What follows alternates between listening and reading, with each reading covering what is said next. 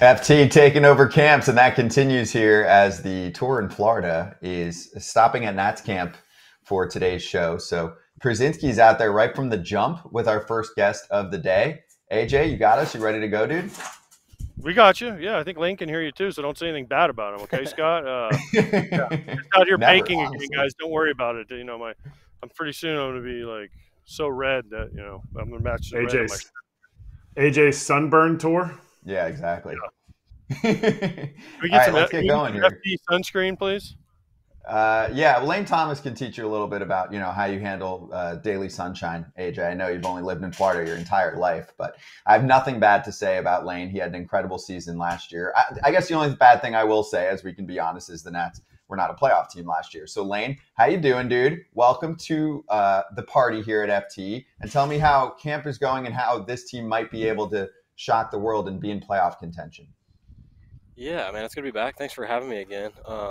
Yeah, I mean, you guys saw last year. I think a lot of the young guys are improving every day, and I think it's hard to make a big jump in this league. But I think over the last couple of years, we've won 15 more games than the year before, and just making those small strides. I think you look up in a couple of years, and you have a chance to sneak in there. So hopefully we can do that. Is there more excitement at a camp? Because I've been to 3 or 4 now, and talking to everybody, man, they are excited about not only this year, but the next year and then the year after that, because of the kids you have not only here, yourself included, because it's not like you're an old guy at this point, right? But the Woods and the Cruzes and the Mackenzie Gore taking the next step, right? So I mean, this is the most exciting that I've heard a team talk about their players coming up. Yeah, for sure. I think you want that. I think you want a lot of young guys. It keeps everybody accountable too. It's like, man, I got a bunch of young outfielders coming up. I got to keep playing well. But no, it's awesome. I think we have a good group. A lot of the guys are outfielders, so I've got to hang around them a lot. And man, they're good people. So it's been fun. Do you help them? I mean, obviously you help them, but yeah, I think because you said oh man, I got to play good, or they might, they're outfilders too. So yeah, I mean, there's a fine line you have to walk, right? No, you don't want to give them all your tricks. yeah, for sure. No, but yeah, it's been good. I think, like I said, they're all good dudes. They want to learn. It's more just getting your routines down. You know how that goes. It's like you get to camp, you have a lot of time during the day, and if you try to fill that time with too much work, you get exhausted. So it's just getting some good work in and hanging out and showing them the ropes. How does it change knowing that you're an everyday guy? Because your career kind of has taken off. I mean, I think everybody's. When you play more, you have an opportunity to show what you can do, and you've taken that bull by the horns. What does spring training look like differently compared to when you were, I don't know if I can make this team or not? Yeah, for sure. I think it just shows you how rare opportunities are. So when you get them, you have to kind of run with them. I think everybody, works hard, but, to get in a situation like that, something has to go your way, or, it comes a little earlier for some people, or, they get a little more money out of the draft or whatever, that creates opportunity. But I think, put your head down and work hard. And when that time comes, you can't take it for granted. Lane, can you give me scouting reports on Dylan Cruz and James Wood? I heard Wood's been terrible in spring training so far. Man, we played a little game in the cage yesterday. It was, I don't know, just like a couple of the guys off the machine. The game got canceled, so we were like, we're going to hit a little more. And let's just say their bats make a little louder noisier than mine. So it's fun to watch, man. James Wood, it's like the ball just sounds different off his bat. It goes a little farther than, like I said, than mine. Dude, he's like 6'8". It's unbelievable. Yeah, it's like monster. Just the leverage he creates, and I don't even have words for it, honestly. So, Lane, this is how you know you're officially a veteron guy. You're not in the simulated game they have going on behind us, right? Yeah, exactly. So you got out of that because I'm assuming you're going to play against your old team today, the Cardinals. Yeah. So you're gonna get. I think Michaelis is pitching. You're going up there looking for a little cutter away. You're gonna. I actually was pretty good friends with him. I was like joking around, like, dude, I'm gonna just push bunch and try to beat him to first base, something like that, just something funny. But no, I've faced him a lot. Yeah, I might. I don't know if he's Sonny, actually. I think it might be Sonny Gray. Well, on the listen, MLB. No, I said the same thing. On the app, it showed Michaelis, but we'll see. Well, who would you rather face? That's a good question. I think I've seen Michaelis more, so I know what to expect. So I think I would rather face him at this moment. I haven't faced Sonny since my first year with the Cardinals. He's like a 5'10" righty. Yeah. Little high heater. Yeah. Little big football. sinker every once in a while, run it up and in on it, Oh, get you away from the curve. She throws one up and in, maybe dive out, look for the curveball. It's really in spring, though, so I don't know if he's got the full snap on it. Yeah.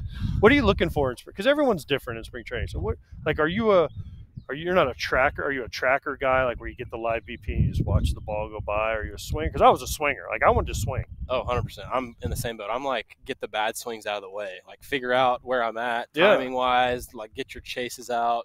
Make the pitchers feel good coming into camp. I think it's all about timing. I think right now it's like a little timed up. Like, I'm getting my hits off the off-speed stuff a little late on the heater kind of right now. So I think hopefully that changes in the next 10 days or so, start hitting a few fastballs. That's kind of, I think that's something that changes, to back to your question earlier, is like you get older, you get to a point where, you're making the team, and it's like, you have a little more time to figure that out, where when you're coming in trying to make those teams, it's like, man, I wanted to come out and get 3 hits the first day and like show them I was ready. So I guess that's to answer that question earlier. Lane, if you have an opening in the baseball ops department, if you can send a rec A.J. Pierzynski, let him know, since he's got all the scouting reports. It's got to be a remote job, though. He does not generally want to leave the state of Florida. Or be around people. So it'd be great in studio, A.J. That's a good point. What's this with some outfield target practice I heard, and they had your face and Victor Robles' face up there as targets? Is this true? Yeah, so we had 2 team captains with all the outfield guys, and they put nets up and then put our faces like inside the net. So I think the point system was like, you could, if it was a horrible throw, you get minus points, and then like everybody kind of added their scores up. We made like 2 throws to each bag. So I don't know, it's been fun, man. Keeping it light. It's competitive, and we got some good work in, so it's been really fun. Dude, I watched you guys out here on the turf field earlier. You guys work. That's what you guys consider work? Yeah. I think it was Gerardo Parras hitting like 17 hoppers choppers to you guys, and you guys are like, oh, watch me fake like I'm going to throw the guy out at home, and then they come up and they like lob it to the guy. That's what spring training is all about, right? It's more about getting on your feet, getting moving around, and then once the games start, it becomes almost like a regular season. You do a little bit more than what you do, but it's still like, okay, I'm back in the routine now. I'm playing, and you're playing how many bats? About 50 bats you want to get? 50, 60 bats? Yeah, I think so. I think it's a good number. Yeah, man, Davey keeps it light. Man, the first 10 days of camp, before games start, and then that first week, it's like we get a lot of work in, go over like, fundamental defense and like what they expect from us, and then he gets it. And we have a rough. They went to Fort Myers a couple days ago, and then back-to-back day games and stuff. And then we had a couple days where it was like, we're just going to cage, work on some defense, and start the week out fresh. So he's been awesome about that. You didn't have to go to Fort Myers, or did you? I did not. See, veteran Kratzy, veteran right here. Lane, tell him you're still not that far removed. Tell AJ, look at AJ and say, you never had to earn your spot for the last 16 years of your career. Spring training is a lot about this. Like, I'm not on the trip. Does that mean they're cutting guys? Are we not getting meal money? It's Monday. We get meal money on Monday. Am I getting cut? Am I getting sent down to field 9? That's what I've been there for sure. Yeah, for sure. But you guys had a little card reveal. Tell us about this card game, and we have the video. I think we have the video. It got absolutely ruckus. It's a tweet. We have the tweet. You can talk us through it. Give us the we need more insight on what happened with the card reveal. Yeah, so like last September, some guys came up. Like, man, when I was like 12, like I was baseball card like fanatic. And then you get in high school, and your other things start interesting you. So I think I probably sold them for other stuff. And some of these guys came up in September, and they're like opening boxes in the clubhouse. And I'm like, dude, this is like, I forgot how like electric. They were opening baseball card boxes. Like boxes, like random. They were buying them and opening random. Well, it's like the nicer boxes. Like they have like autographs and like it's big like league boxes. Yeah, big league boxes for sure. And they paid for these boxes? Yeah, they paid for them. Oh, wow. Okay. So we started like on the road. None of the wives came. I'm like, shoot, I'll go with you to these card shops. And then we got to spring, and some guys were like, dude, let's order some, and like we'll all chip in and get like a really nice box. So that was the video from the other day. I don't remember the name of the box. It was like Diamond Icon. It's like Topps' nicest box they sell. Well, what'd you get? I got an Ohtani out of 15 signed card. Oh, and somebody else pulled like a Bobby Witt 101 and some crazy stuff. Yeah, guys were jumping around. The media was in there, so I think that's kind of what got everybody interested. But I didn't even see the tweet. What did the tweet say? it said, what did it say? Riley Adams had a box of cards, and you guys were all up. Here it is. Walked into the Nats clubhouse to see everyone circled around. Riley Adams wearing latex gloves, people yelling at intervals. Apparently, they all put money on box of rare baseball cards and finally arrived, coming from Chelsea. Riley was able to observe. We drew out of a hat, so we all chipped in the box. We drew out of a hat which card you got. So, like, I drew my own name, which I got the first pick. So I, obviously took the Ohtani, and then Riley was opening up with the gloves. So it's crazy now. Oh, so you opened them like you didn't. They're damaged or like they get your finger oils on them or something like It's, so you didn't like lay out the packs and then you got to pick which pack you wanted. No, it was like we threw money in, bought this box, and like we're drawn to see like who gets so it was the like first fantasy pick. football. Oh yeah, it was intense. Yeah. All right. So did you get your money back? Did you get your money back from that Ohtani card? I mean, value-wise, obviously you got to sell it. Yeah. No. I don't think I'm going to sell it, but I think if I wanted to, I think I could like triple my money on it. Yeah, it was a good one. What's his signature look like? It's just like an SO. It's like a big O and some. I've seen some of them are different. I don't know if he has two. I've seen like his Japanese signature, which is really cool. Because Ichiro's look like scribble scrabble. Yeah, I feel like a lot of them are kind of like that. I mean, Ichiro's literally look like a sig and a hitter sig. A pitcher signature. Why not? He's a unicorn. Would it be more valuable if you got him to sign his name, just write his name in Japanese on a 1 of 15, or is that? I'm not up on the. It's all about rare. Like if there's not many of those, then that's like what people want. It's like all the numbered stuff is in. You want like low numbered cards and stuff.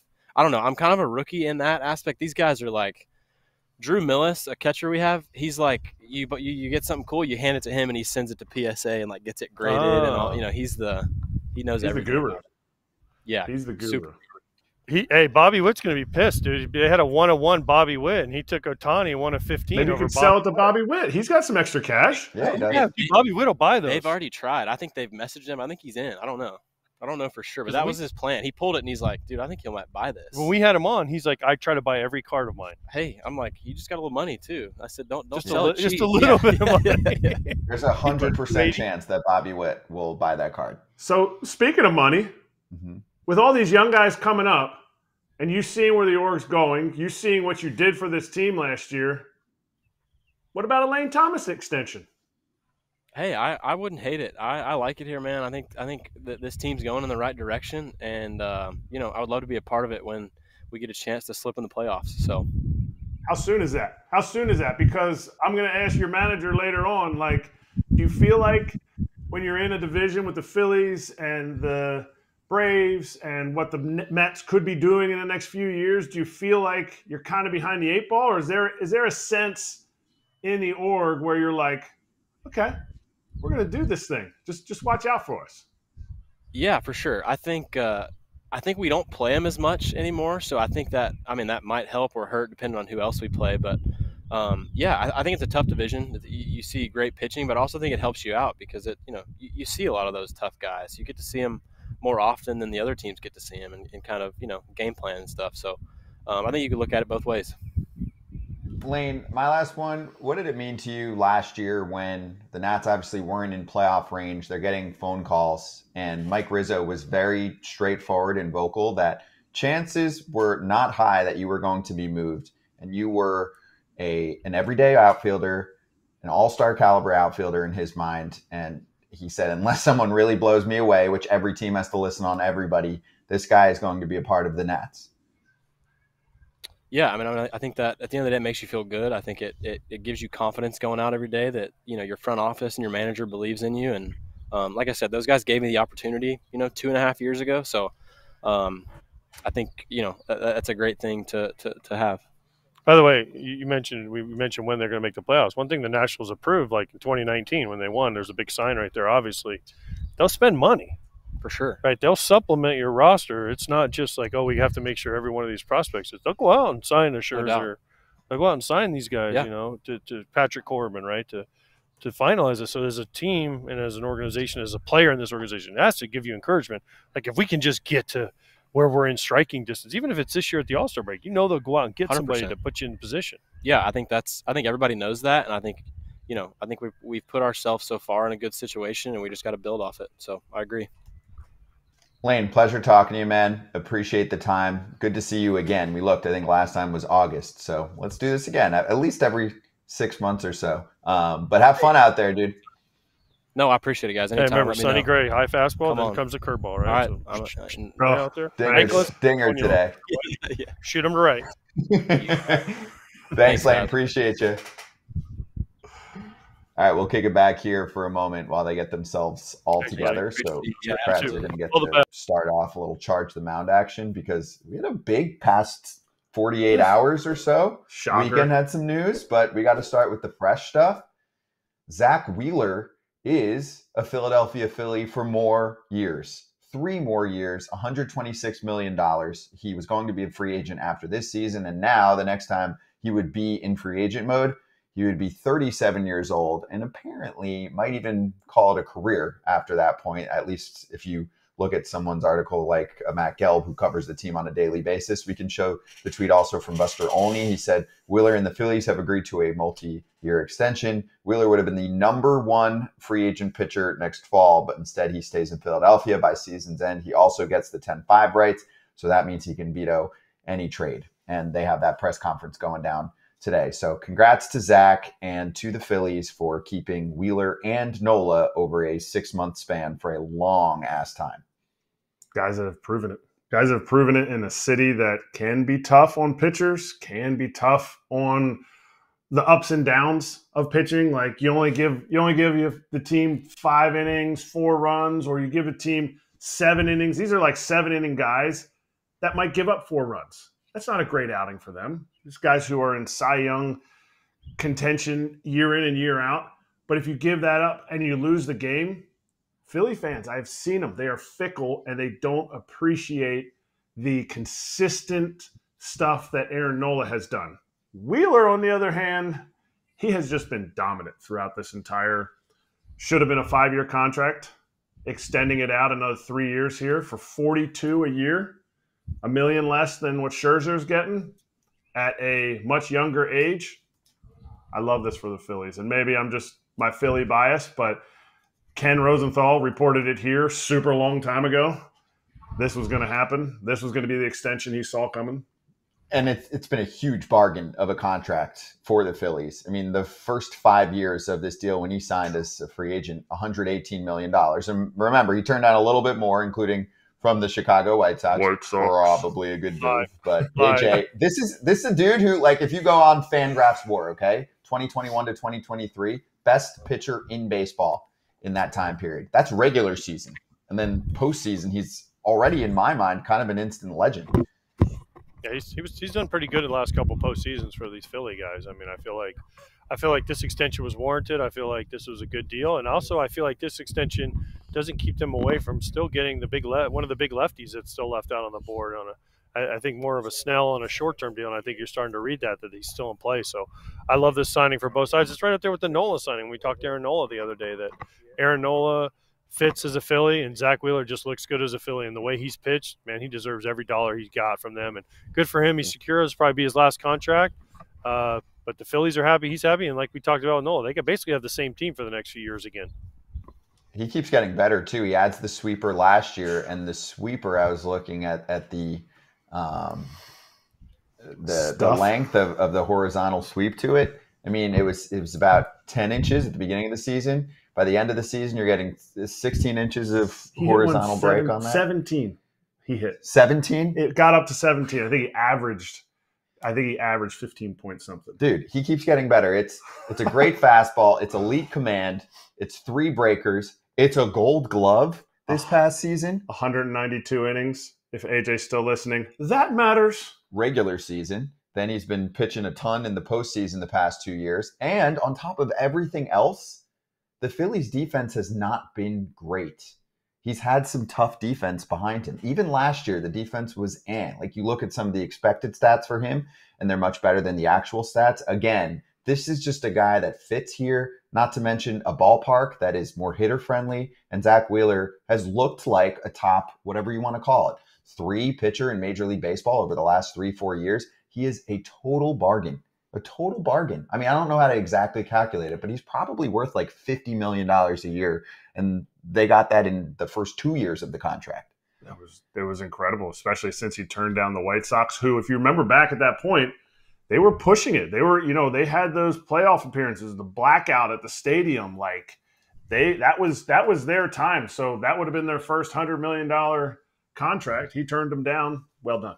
Well, let's bring in a current player analyst to help us on this one. Then we'll get into his life as a Nap. But Patrick Corbin joining us right now, who went through the free agent dance years back. Patrick, great to have you on, dude. And if you don't mind, I'll just bring you right into the combo we're having, because the breaking news today was Zack Wheeler. So first off, how you doing? I haven't seen you in a minute. And what did you think of that news if you haven't caught it yet? Yeah, I mean, guys all saw it this morning, but good for him. He's been one of the best pitchers the last couple of years in the game, and we get to see him a lot in the same division. So happy for him. I'm sorry for our hitters. I have to face them a lot more, but you're not that sorry. Well, I mean, I'm glad we don't have to hit anymore as well. So okay, that's fair. That's fair. You did the dance, you did the free agent dance, and you ended up here in Washington. You did okay for yourself, right? I mean, yeah, I know the process can be different for a lot of people. For me, we just got married like a week before that, and then we took a trip out, went to New York, Philly, and DC, and ended up settling here. So for me, it was a great experience, and got wine and dined for a little bit, and but yeah, I've enjoyed my time here. Obviously, in 2019, my first year, and what we did then was very special. I was gonna say, you picked the right place, right? Yeah. I mean, you got that ring the first year, right? That had to be. I mean, that was like ultimate. You just got married, so you got 2 rings in less than a year. Yeah. So we a big reason why I did come here was because of Scherzer and Strasburg. To be a part of that rotation was something that I wanted to do, and knew about some of the other players that were here, and Soto, hearing his name a lot, and that was his first year that he stepped in. So just the core group of that team was awesome, and wish we got to keep it going. Obviously the COVID and the lockout and stuff, but something I'll always remember. There's so much in that that's running through my head. You said New York, Philly, and Washington. How close were you to signing in Philly and New York? And looking back at it, where do you think those would have taken your career on a different trajectory? Obviously, you guys won the World Series. Epic. Yeah. That's the Mount Rushmore. I mean, I grew up a Yankee fan, so obviously that would have been from upstate New York, and pretty much all my friends' family grew up Yankee fans, so that could have been something special. But had 3 great offers from 3 great organizations, and the big thing was Scherzer and Strasburg to be a part of that rotation. And pitching is very important, especially starting pitching, and to be able to be alongside those guys was one of the main reasons why I decided to come here. When you guys won in 19, then obviously 2020 was the COVID year and everything was shut down. I know when we won in 05, the next year in 06 was like, it was almost like a full year of like a celebration tour, right? Do you guys feel at all like you got a little bit gypped because you didn't get to do like the rings in front of you know what I mean? Like everything where they bring everyone in and they do all these cool things, and you get to do all these cool things at the ballpark. I mean, that was like the best part. I mean, yeah, winning obviously, but then the next year, everywhere you go, there's a million more fans, and then you guys had the 2020 COVID year. Yeah, we were doing Zoom calls. I think they wanted to give us our rings on a Zoom call, and we kind of felt, I mean, no one really knew the best way to do it, so we waited to do it as a team when we eventually started back up, but definitely wasn't normal. I think for the fans too to not experience that, and obviously for the players to go out there the next opening day and see the banner and see those things. I'll tell you this: after the World Series, we did have a fun week with the parade and the White House and all the other things that came along with that. We got to go to the hockey game and do some pretty cool things there, but. Yeah, I don't know. Hopefully, have a chance to do it again and have it be normal. So, are you a hockey guy though? Being upstate New York? After that night was that was a fun night. I don't know if the photo of us on the Zamboni, we took our shirts off, so that was pretty crazy. But you kind of felt like that week you could do whatever you wanted and nothing was going to happen. So, agreed. That's AJ knows. He's blushing behind his sunglasses. Their celebration, everybody's celebration. when somebody signs a contract like you signed, the question is, what is a successful 6 years in Washington? 1, World Series. 2, some teams, the 6 years, if we just make the playoffs, back to relevancy. Was this a successful contract for you when you're done with it after this season? I think everyone's goal is to win the World Series every year, and only one team gets to do it. Was fortunate to do it our first year. A couple years there in the middle of that weren't ideal, but I think there's been some highs and some lows. You try to learn from those and try to get better. I think the last couple of years have been a little frustrating personally, and just trying to find ways to get better. So I'm trying to maybe add a pitch or two here, but I still feel good. Still as confident as ever to go out there and pitch. But I mean, for me, I just want to take the ball every fifth day, go out there and try to do my best. And I think from my first year to now, we're a lot younger, obviously, and I think just being there and trying to show these guys how to go through a full season is what I'm trying to do. New pitch?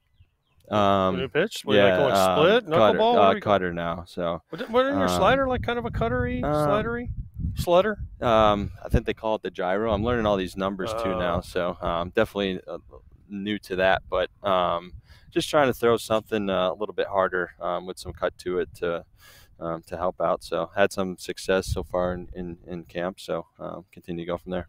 So you mentioned Strasburg and Scherzer. Do you still keep in touch with those guys? Yeah, I see Max is down here. So you're a Cressy guy too? I just come here. Okay. We bought a house here when I signed, and I just come here and work out and do everything with the guys here. So it's great. But I don't see Strauss is up in DC, so I don't see him as much in the off season. But yeah, Max is here a bunch, and obviously he's a fan favorite up in DC. Yeah, I mean, do you guys face him when he was at the Mets? Or were you like, this is good? Because like whenever you face old teammates, did you guys match up and you were like, this is a little awkward? I faced him. I got the pitch, and the bullpens there in New York are next to each other, and he runs his pulls, and he just had that mean mug face, didn't even want to look at me, and I was like, all right. And then we beat him that day, so that was kind of pretty good. So. Because when he pitches, right, you don't look at him, you don't talk to him. Yeah, for sure. So you didn't walk by him and just you see as opposing pitcher. You should have walked by him and just like slapped him on the ass and like, yeah, what's up, Max? How we doing today? Yeah. And just, oh yeah. I mean, all the other days he's fine, but start day, everyone knows, keep your distance, especially with him, and you'll be all right. All right, I like it. Is Strauss in camp? Is Strasburg in camp? No, Strauss is not here. I wish he was. He's got a full locker in there. He has a locker. He's had that for a while now.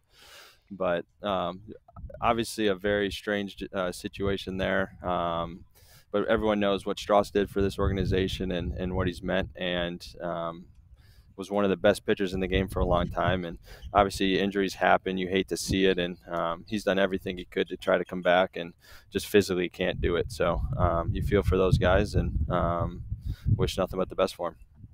You talked about your struggles. We look at as ex-players and a huge fan of baseball, we look at what you've done. Yes, you've struggled, but you go out there and you make every one of your starts. What does that mean to you?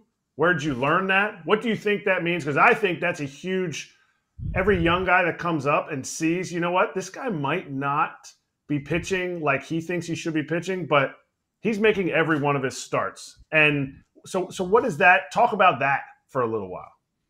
Yeah, I mean, like I said, I've had highs. We won the World Series here, and I've had lows, and I try to stay as even keel as I can. This is a very tough game. You can do everything right and still fail. So you try to just teach these to some of these younger guys here that go out there. You compete, just do what you can control, and the rest is made. So you just I don't know, those games where you get beat up a little bit, you learn from those and you try to come back and get better. And I think this team and this rotation has done a good job with that, getting their stuff done in between. And I think we may have used 7 or 8 starters last season, which I feel is pretty good for teams now to go a whole season and use that few of starters. So just a credit to those guys and the staff, making sure we're out there every 5th day. And that's my goal every season, make 30-plus starts and pitch as deep as I can in each ball game, whether things are going well or not. Okay, so it was last year, right, where you struggled early? Was it last year? When you started out like 0-2 7-0-10? Maybe a couple We're years. talking Yeah. about win-loss record here. Yeah. Well, no. But I'm just saying, no, it was more about the struggles, because then you bounce back and you had a terrific second half after that. Mm-hmm. Yeah. And so for you, how do you get through that? Because as a player, there comes a point in time as a player where you're like, have I lost it? So like in your mind, things start spiraling, right? But you never, you took the ball, like Erik said, you took the ball every fifth day. You went out there and you pitched and you competed and you did and then all of a sudden it turned, and then you were like, okay, this is the Patrick Corbin. So how mentally did you get through that? And then what can you show some of these young guys like Mackenzie Gore, like Josiah Gray, like some of these young guys that you guys have on this staff? What can you teach them from that? Mm-hmm.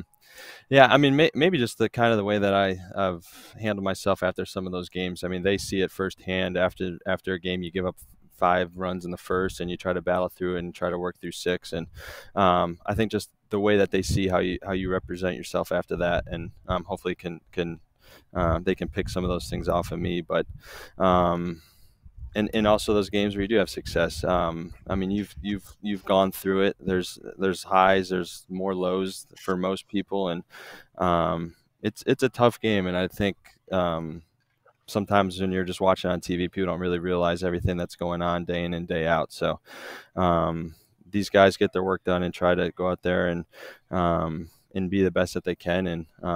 And we've had a young team over the last couple of years. There's other things that factor in as well, but you just try to do what you can control and go from there. What was the one thing that you that you could like rely on? Like, is there one thought or one thing? Was it your routine?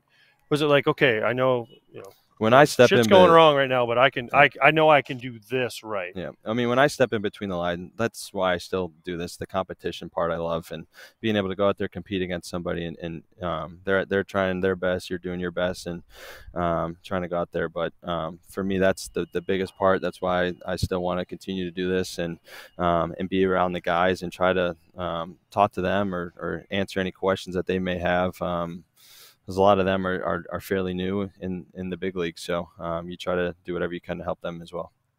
Hey, Patrick, as the big fan here, the starting pitching marquee or whatever you see digitally, if you look it up on MLB.com, matters a ton, right? It's the big selling point. So for me, for example, if I'm looking at the late night slate of games and there's 4 games, if I see Luis Castillo against Justin Verlander, I'm probably going to spend more time on that one. So the point I'm trying to get to is based off them saying you're making all your starts, you've pitched with some of the biggest names too in baseball alongside you. How do we keep that going? Because we have less and less of that now. And it goes even beyond the bullpen games. It's just guys not trained to go as deep into starts. It's also front offices saying third time through. Like, what do we do, whether it's a rule change or something else? Because the answer is not, let's just get kids to try and take a little off the fastball and let's not rely on the radar gun. Like, that's over. That's a part of the game. We're not going to be able to reverse that. So how do we keep this going? Because from the marketing side of baseball, I think it's a must and it's disintegrating.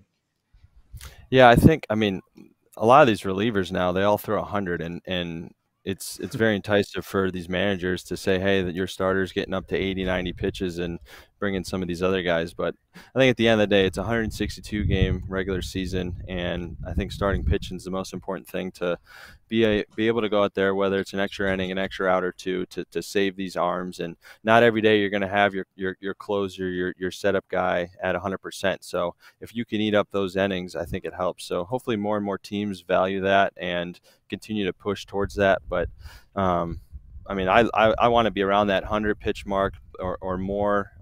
Try to get as many outs as I can each and every day, and try to help the team down the road. Who's the rival in the East? Who's y'all's rival? I don't know. I guess I would have said the Mets a couple years. I mean, every year it kind of changes. I mean, the Braves I think are the standard in this division right now. They've I think won it 7 straight years, and I mean they have all the bragging rights. They're the team on top. They're the one everyone's looking at. Everyone knows the lineup and roster that they have and how good that they are. So we are a young team here that I think proved some people wrong last year. I think some of these other guys are going to step up this season, and maybe we don't have the big names yet here, but hopefully the future we do. I've been told you got a pretty good name, nearby, maybe 5-10 feet away. So we'll bring him in. You got a question for us to ask Josiah Gray that'll make him blush before we let you go? I don't know. He is. Yeah, he's right there. I'm not sure. I think he'll answer anything for you, though. Okay, Hey, hold on. fine. What? Before we let Patrick go, were you in on the baseball card thingy in there? Yeah, I just started getting into that. Probably the last 2 days. They made me download some app, and we got a card. So they got a 101 Bobby Witt and an Ohtani. So What'd you get though? A Brock Purdy. A football card. Yeah, I don't know. They just said to do this one, and I did it. So I actually had Trout. Trout was texting me. I guess he sent me the screenshot of the. Someone tweeted out what was going on, and I didn't know he was big into cards, and I guess he said they were good cards. So we'll see what happens with them. I don't know what you do now. Do you sell them or what? So. Well, Lane Thomas said he's keeping his Ohtani signature, and it's like a 1 of 15. So I agree. I would keep that for a while as a good investment. So we'll see what happens, but we'll follow it. I like that. More of that stuff's cool. We told Lane to call Bobby Witt, DM him, and because he said on our show that he'll buy all his cards. So if you got a 1 of 1, yeah. Well, I mean, he just signed a small extension. So I'm thinking like 287. That players have a little side hustle. I like it. Patrick, good to see you, man. Have fun the rest of camp, and good luck this season, dude. All right. Thanks, guys. Thank you. Thank you. Patrick Corbin with us. We'll kick it back here with Kratz and me just for a quick shift change, and then we're going to talk to Josiah Gray. But you knew where I was getting at with the starting pitching marquee. Yeah. It's just like a marketing conundrum, because when you look at a name, it makes you want to attend the ballpark. It makes you want to watch that game, right? And I think I'm a good case study for that, because I'm going to watch as many games as possible, but my eyes are veering off towards certain games. It's beyond bullpen games. It's just certain names that you see where you're like, he's not going to pitch that deep into this one. You don't develop a storyline. No, I hear what you're saying, and that's what we want. You want people to click on your game. Yeah. You want people. We're not changing channels. Who's throwing? Smith versus Hernandez. Not sure. Yeah. Oh, 2 bulk guys. Okay. Or, you know what? They're on their 6th day. Now we don't have the 5 guys rotation. Okay, I'll just go to the Yankees. I'll go to the Dodgers. I'll go to and so it's a case of what gets you more money for your org, but what gives you more money for baseball, more clicks. And to me, it's one and the same. Mm-hmm. You develop a guy like Patrick Corbin. Yes, they didn't think they were going to get what they got out of Patrick Corbin, but they won a World Series. That he has made every one of his starts for the last 7 seasons. That is so important. And if everybody does that in the game, if you start coming up through the minor leagues and doing that, to me, it adds so much more value. Also, I just want to say, because I know there was some chatter and I was involved in it in the chat, during our conversation with Patrick, they don't win the World Series without him. Absolutely not. Period. Go back to 2019. Period. So you don't have to worry too much about everyone else's wallet, especially the owners of teams. They won a World Series. If you take that player away, they don't. So if you're a true fan of the game, you take that trade any freaking day of the week. Strasburg contract, different story. We can talk about that, like the contract after, but same thing. Strauss during that time period wins you a World Series. Hopefully they win another.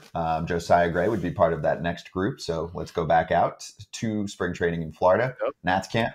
AJ with Josiah. Josiah, good to see you, dude. It felt like yesterday we saw you in Vegas, and now here you are at camp. So what's going on? And is this team about to shock the world during the regular season? I think we are, but things are good. Camp has been really good. A lot of guys are coming out hot, coming out strong. It's been a lot of fun learning from, the guys that have been here and the new guys. It's been, really good vibes, and we're looking forward to, a big year.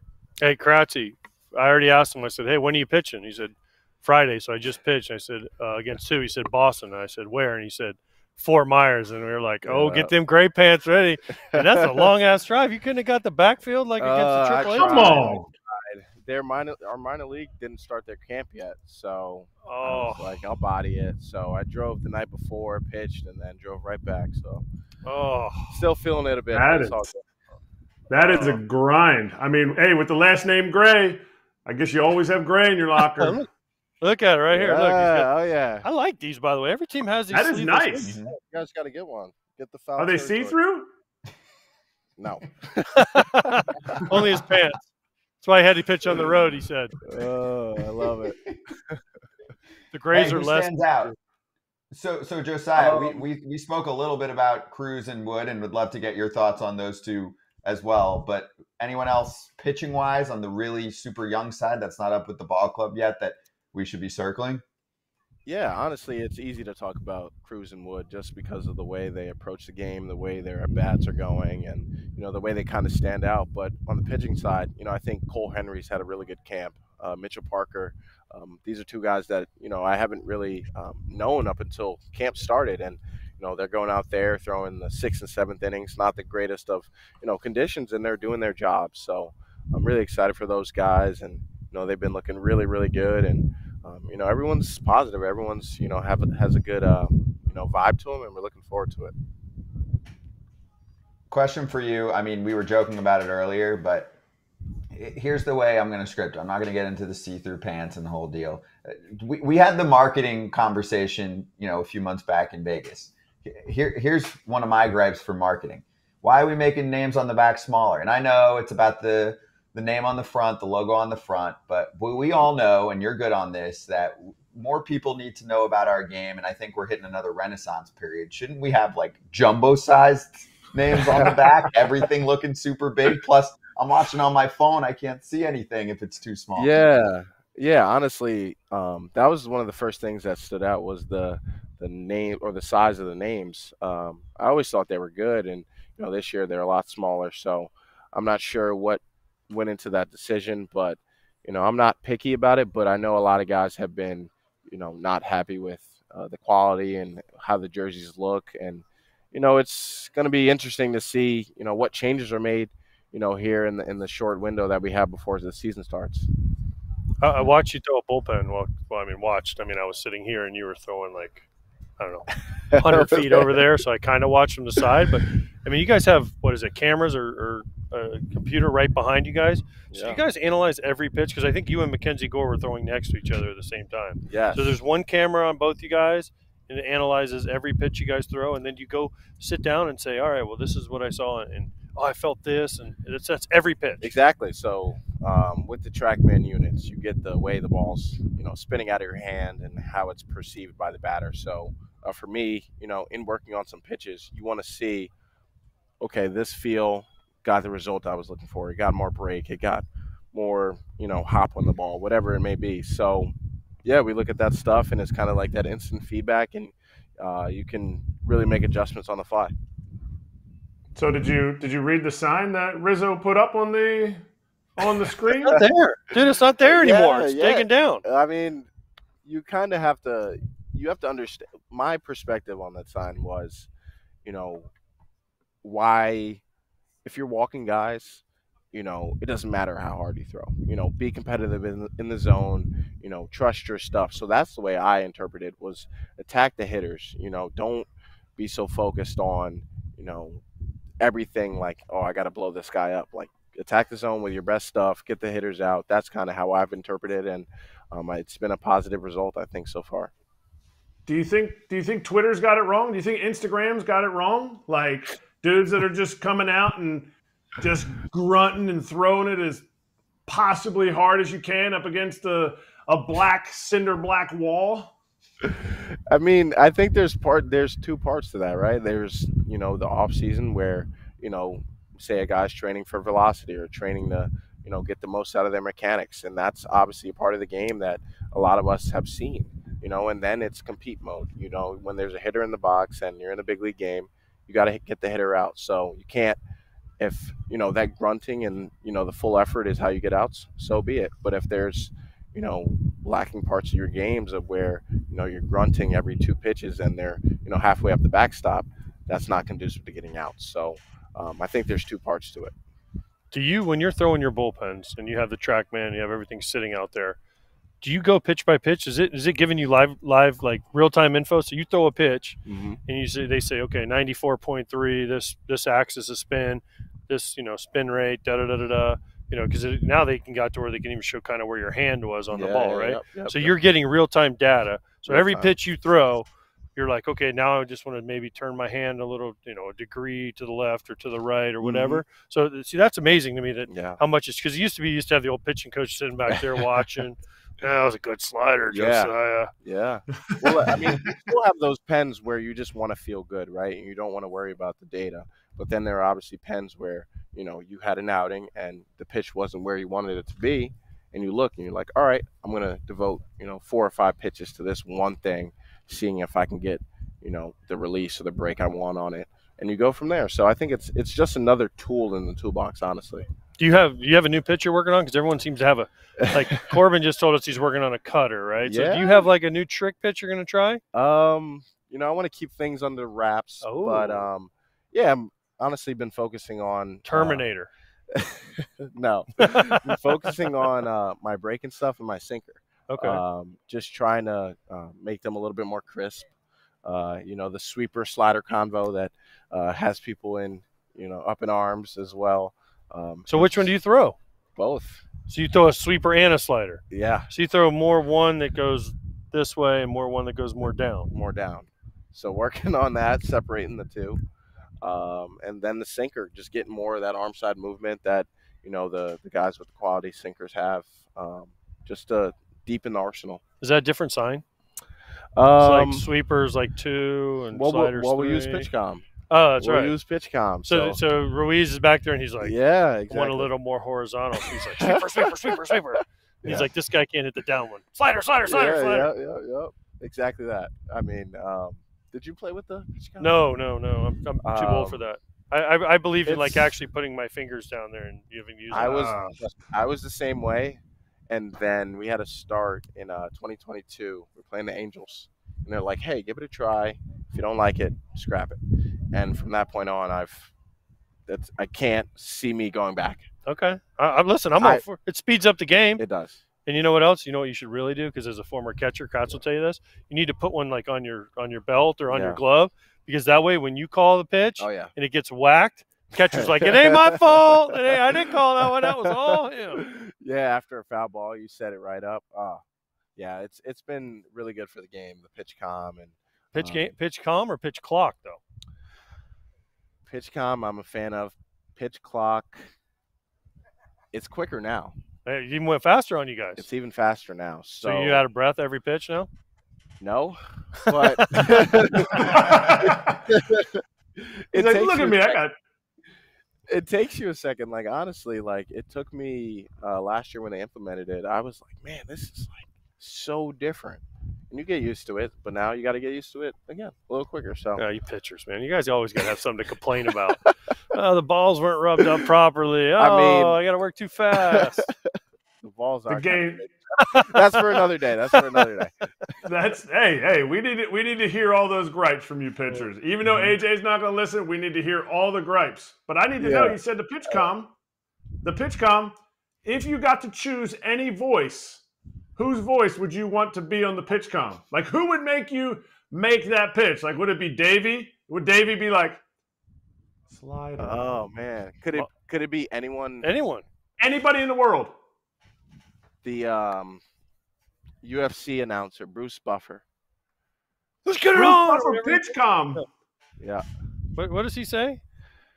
It's time. Oh, yeah, there you go. Yeah. But not Michael Buffer, his brother? No. Let's get ready to rumble. No. Bruce Buffer, 100% for 100 pitches, and I would do great, I think. Wait, this is doable, though. What is the happen. actual voice that goes in there? Is it just a bot? Because, I mean, FT is kind of big enough that Bruce Buffer will probably respond to this if we post this somewhere. Yeah, I mean, it's you can make it anyone's voice, though, can't you? Like, you can record like anyone's voice. I think you can. I think you can. Side gig for Bruce Set Buffer. It up. He's not making enough at UFC. He's going to be on your pitch. Yeah, it's just like throw him a couple bucks, right? The Nats will. The Nats will throw him a couple. Yeah, no, we got it. We'll cover it. But wait, what do you hear right now, though? Like, what is the voice that you'll hear in your start? Like a simple robot voice. So, like, we got to do better. Go outside. But I think I have one. If you guys want one, I have one. Yeah, you guys. I have one. I have one. Yeah, we have it at my kid's high school. Humble brag, high school PitchCom. Yeah, but I don't want to. Yeah, look at Josiah. Josiah's like, we didn't even have that in college. My college wouldn't have had that. Fastball, slider, inside move. I mean, you can do all kinds of like picks and everything on it. Yeah, the game's changing. It is. All right, well, we'll work on that. Josiah, great to see you again, dude. Enjoy the rest of camp, and we're going to go bother your skipper, right? Oh, yeah, skipper's on the way. Yes, he is. Thank you, guys. Cheers, man. Good to talk to you. Absolutely. You too. Thank you. Josiah Gray with us from Nats camp. As we'll flip it back here, and then we'll get to Davey Martinez. If anyone has questions for the manager of the Washington Nationals, drop them in the chat. I'll try to mix a few of those in there. We got a lot to get to with him. This is a young team, a team that's been going through the rebuilds for a few seasons. But I have to say, it's not a team I've been very critical of, because I think they've done a pretty nice job so far with their rebuild. Even last year in the second half of the season, I mean, that's not a roster in my mind that was ready yet to compete, and they essentially did in the second half. Thought they did a lot of the little things well. They have two monster outfield prospects in Dylan Cruz and James Wood. Both have a chance to be all-star caliber players on a yearly basis. I mean, the ceiling for each of them is superstar level, right? And you've got two guys like that. The floor is they're going to be good everyday big leaguers. You know, I mean, obviously I can't predict injuries and all of that, but there's two guys that are ready to come up this season in my mind, and we'll get exact dates, or at least we'll press Davey to give us exact dates on when they're going to be in the bigs for good. But I mean, that makes a huge difference on offense for this team. Obviously, we're trying to start to learn some more names for them on the pitching front. They're not there yet. You know, they're still probably at least a year or so away from contending. And I will give you my complaint. I do want to see some offseason moves. You know, I get it, I guess, for this year, but starting next year, it's like, let's open up the book again and let's get after it, because that's how they won a World Series. The Max Scherzer contract was one of the better free agent pitching contracts that we've seen, just like we mentioned with Wheeler. It's an ever contract, one of the best ever, but they're still kind of paying for that World Series. They're still paying Scherzer for a few more years yet. They're still paying Strasburg. You know, that didn't work out with the injuries. That's unlucky, but they won the World Series. That is the biggest thing. And nobody really expected them to win that World Series. But to me, and maybe I'm just kissing up because he's coming onto the show. He's listening to you. But I think there are certain managers in the game that get the most out of what they're given. And you saw that in Florida. You saw that in Milwaukee. You saw that last year with the Nats in their second half. Like, you create an environment that players that come up, whatever. You don't get James Woods every day. You don't get James Wood coming through the door every time you get a call-up. That's just the reality of life. But you create an environment, and now you go James Wood, you go Dylan Cruz, C.J. Abrams takes another step. You've already locked up Keibert Ruiz. I will always, forever talk about up the middle. You got to go through and you got to get some pitching. And they are not set, but it looks really promising straight through the middle of the field. Well, let's intro him. Let's ask about it right now. Manager Davey Martinez joining us from Nats Nats camp. Talking about Joe Madden. Hey, Joe Madden. Is he coming on? Is Joe coming on? I thought he was going to come on. Davey was going to bring Joe on. Hey, he's always on my mind. That's my mentor. he laughs at me every time I do something dumb. That's a good mentor. Yeah. He's like, I didn't teach you that. Yeah. Hey, Davey, good to see you. And before we get into it, sorry, AJ, I'm just curious because we're obviously going to move on to your team. Do you think Joe should have a job right now? Because we've had him on a couple times on the show, and he was like, yo, call me. I want to manage again, and I think I would do a great job. Yeah, he's unbelievable, man. Like I said, he was my mentor for many years. I learned a lot from him. The biggest thing I learned is one, to be myself, and it's a process, stick to the process. So, but he was great, man. This guy, you talk about somebody that really thought outside the box, but had a plan, and he did that every day. All right, so how's camp? Let's get down to the nitty gritty now. Like, how's camp going? You got rained out yesterday, so you got a sim game going on the backfield. Yeah, we got a lot going on today, but camp's been awesome. I walked by your door earlier. I went to use the bathroom, and it was closed. And I saw Jim Hickey, your pitching coach, and he's like, "You want to talk to Skip?" And I'm like, "Door's closed." That's never a good sign. No. Yeah, no, we were just going over scheduling and stuff for the next couple of days, but it's been awesome. We got a mix of unbelievable guys here, from the young to veteran guys, and it's been great. All right, so I'm going to ask straight up, who's better, Cruz or Wood? Oh, man, toss-up. Toss up. Ah, they're both good. So no, you gotta choose. He's not going to. They're both really good. They're both. Let's put it this way. I can't wait to get them both. All right, so when will we see him? This year? Good possibility. It's a good possibility. Yeah. Is there a chance? Okay, and you won't. I know you're not going to answer, but I'm going to ask you anyways. Is there a chance we see him break camp with you guys? Either one of them. Yeah. If it was up to me, good possibility. But that's for the hire. But they're still learning a lot about the process and how to play up here and how to be consistent up here. That's the biggest thing for some of these young guys. And we saw with CJ last year and K-Bear, the last 2.5 months of the season, they started putting it together. And I think you just saw surface scratch with those guys. I mean, those guys are going to get better. They're starting to understand who they are. And they both did really well the second half. So we got to build off of that, and I want these guys to get off to a good start. Hey, by the way, did you ask Dylan Cruz? I know he was like the second overall pick. How much of a pay cut he took to come to Washington from LSU? Hey, I don't want to know. I want to know how much he's going to make for us. That's what I want to know. What do the higher ups? Because you're already convinced. What do the higher ups need to see from James Wood? I mean, spring training numbers. We're not even going to get into that. What do they need to see? Like, hey, do they tip the clubhouse guys well enough, or what do they need to see? Hey, we just, like I said, throughout his, he chases quite a bit, so we're trying to get him to chase less. When he puts the ball play, obviously he hits the ball really hard. I know Darnell's working with him. Chris Johnson's working with him about maybe getting the ball up with 2 strikes. Change the way he thinks. I mean, because he swings hard all the time, and with 2 strikes, especially with guys in scoring position, it's about driving in that run. We do believe that. So, but he's done a lot better this spring. He's starting to understand. Hey, I got to get the ball up with 2 strikes. They're going to try to bury breaking balls, change us down in the zone. So he wants to see the ball up, and he's done a way better job so far. So, hey, the biggest thing is to get him out there every day, get him playing every day. Yeah, as we say, these things work themselves out. I mean, he's going to be a national, and whether it's when we break camp or a month from now or who knows when, but he's definitely going to be a national. Davey, oh, go ahead, AJ. Oh, no, so I was going to say, because you mentioned we talked about C.J. Abrams, and he kind of started to take the next step, right? Well, what's the next step for a guy like C.J. Lane Thomas took that next step for you guys last year, right? So now C.J. Abrams seems like, and Kyber Ruiz is right there, they're kind of with C.J. together, right? So what's the next step for not only C.J. but probably Ruiz, and before you get to then kind of the next wave, which is a Cruz and a Wood? Yeah, so the biggest thing for C.J. is consistency now. You saw what he can do. Now it's just to be consistent every day.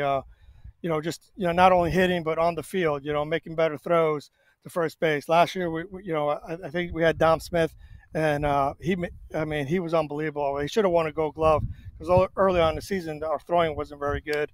CJ has some throwing issues, and he cleaned all that up. Ricky Gutierrez, he's been working with. He worked with him all last year, and now he's standing his legs a lot better. He's getting to the ball a lot quicker. And his throws have been really crisp over there, so that's awesome. So now it's just about being consistent. And I think last year he's got a little bit more confidence because he did what he did. And he's been a different cat this spring. He really has. More of a quiet leader. He's going about his business, getting his work done. He's having some good at bats in spring training, not trying to do a whole lot, but hitting the ball hard. And he's getting on base, and he knows. As I told him last year. Your job is to get to third base with less than 2 outs, and you got the leeway to go unless I deem something else. But he took it to heart, and man, he was unbelievable the second half of the season last year. What is your motivation as a manager? You guys won a World Series. Now I don't want to say the word rebuild because I think you guys have done an incredible job. And I don't know if you were on before. I said, hey, I think managers get the most out of their players. And you guys clearly did that with a roster that maybe wasn't built to win last year, and you guys still won. What is your motivation as a manager? One is to win another championship, really, and I believe that. Don't get greedy. And hey, can't have them all. I want them all. And that's the ultimate goal. But to do it with this core, this group, we basically started over. You can't repeat what we did in 19 because most of those guys are gone, and a lot of those guys were veterans. But to be able to develop these kids, and watch them grow and watch their growth throughout. It means a lot to me. And, everybody knows I'm very passionate about the game, as a coach, but also as a player. I love the game, and I want these guys to understand that, hey, this is a livelihood. This is a brotherhood. As I can sit here with AJ, who's passionate about the game as well. You got to be passionate about it. When you step on that field, hey, you're playing for 25 other guys on your team. You're playing for your fans. You're playing for whatever you want to play for your family, but you got to go out there and leave it on the line. I tell these guys all the time, hey, by the end of the game, I'm exhausted mentally. By the end of the game, I want you guys to be physically and mentally exhausted. That means that, hey, you're putting it all out on the line every day. That pumps me up. AJ, I think we're on the same page here on that front, because I think you can provide a unique perspective on this, okay? This is a guy that you managed that helped you win a World Series. Is Anthony Rendon misunderstood, and have you communicated with him over the last couple of years? Because he's been going through it. So I'd love to get your perspective. Yeah, I talked to him last year. Look, he was awesome for me. I mean, I have no complaints of him, man. He went out there every single day. I wrote his name in the lineup, and he played and did really unbelievable things. We don't win without him, but he's a quiet guy. He's going to lead by just going out there and playing the game. I would never ask him to do a whole lot. Just go play. I think he respected that. I talked to him last year. We went and played him. I said, hey, you be you, man. That's all I can tell you. You be you. But, hey, when you step on that field, I always knew what I was going to get from him. Did Wash call you? So I talked to Wash when Wash got that job, because that was when we had Wash on here, and that was one of the questions. And he's like, I'm flying to Houston tomorrow, I think he said, to go talk to Anthony and see where he's at. And I've seen he's been playing a lot in spring training. So, but then the quotes came out that whatever, which is fine. Everyone has the right to say whatever they want. But you spoke to Wash and said, hey, this is how he was with me. This is what you can expect, and this is a good dude. Absolutely. He asked me in the winter meetings, and I told him, I said, hey, write his name. Let him write his name out in the lineup. He's going to give you everything he's got that day. Now granted, he's been through some injuries, which I know was tough for him. But if he's healthy, he'll put up some big numbers for you. Did you see the Zack Wheeler contract extension today? And I ask you about that because we mentioned it earlier. Max Scherzer was one of the best free agent contracts we've seen. Speaking of another guy who, if he isn't here and doesn't sign a deal like that, you don't have a banner hanging. Oh, yeah, absolutely. I mean, he's the best. He's the best. I had two of those guys that took the ball every 5 days that were horses. Three. Throw Corbin in there too. Well, Corbin too, but those, he's still here, so I don't consider him gone. True.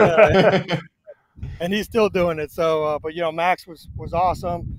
Steven Strasburg, I love him. The man, what he meant to me, this organization, the fans. We miss him. We surely miss him, but he's got some health issues. So, but for me, I just hope that he's able to live his life with his kids and do the things he wants to do in the future. Have you guys talked about, let's say, maybe this year, for your sake, hopefully this year, if not next year or coming soon, with all the kids we've talked about, right? Throwing Mackenzie Gore, Josiah Gray is a young guy. Corbin's still got a couple years left. Do you guys talk about, do you feel free enough to call your ownership and say, hey, we're right in this thing and it's the All-Star break. We need reinforcements. You feel confident they're like, hey, we'll go get who you need. Or even if not this year, in the offseason next year, say, hey, we need let's say a starting pitcher. Right. They'll go out and get whoever the best. We need a just random position, first baseman. Yeah, first things first, they finally said that they want to keep the team, which I think that's awesome. There's going to be some stability now, and they're in it. They're in it, and I know that if we're in it, they'll go out and try to get some help.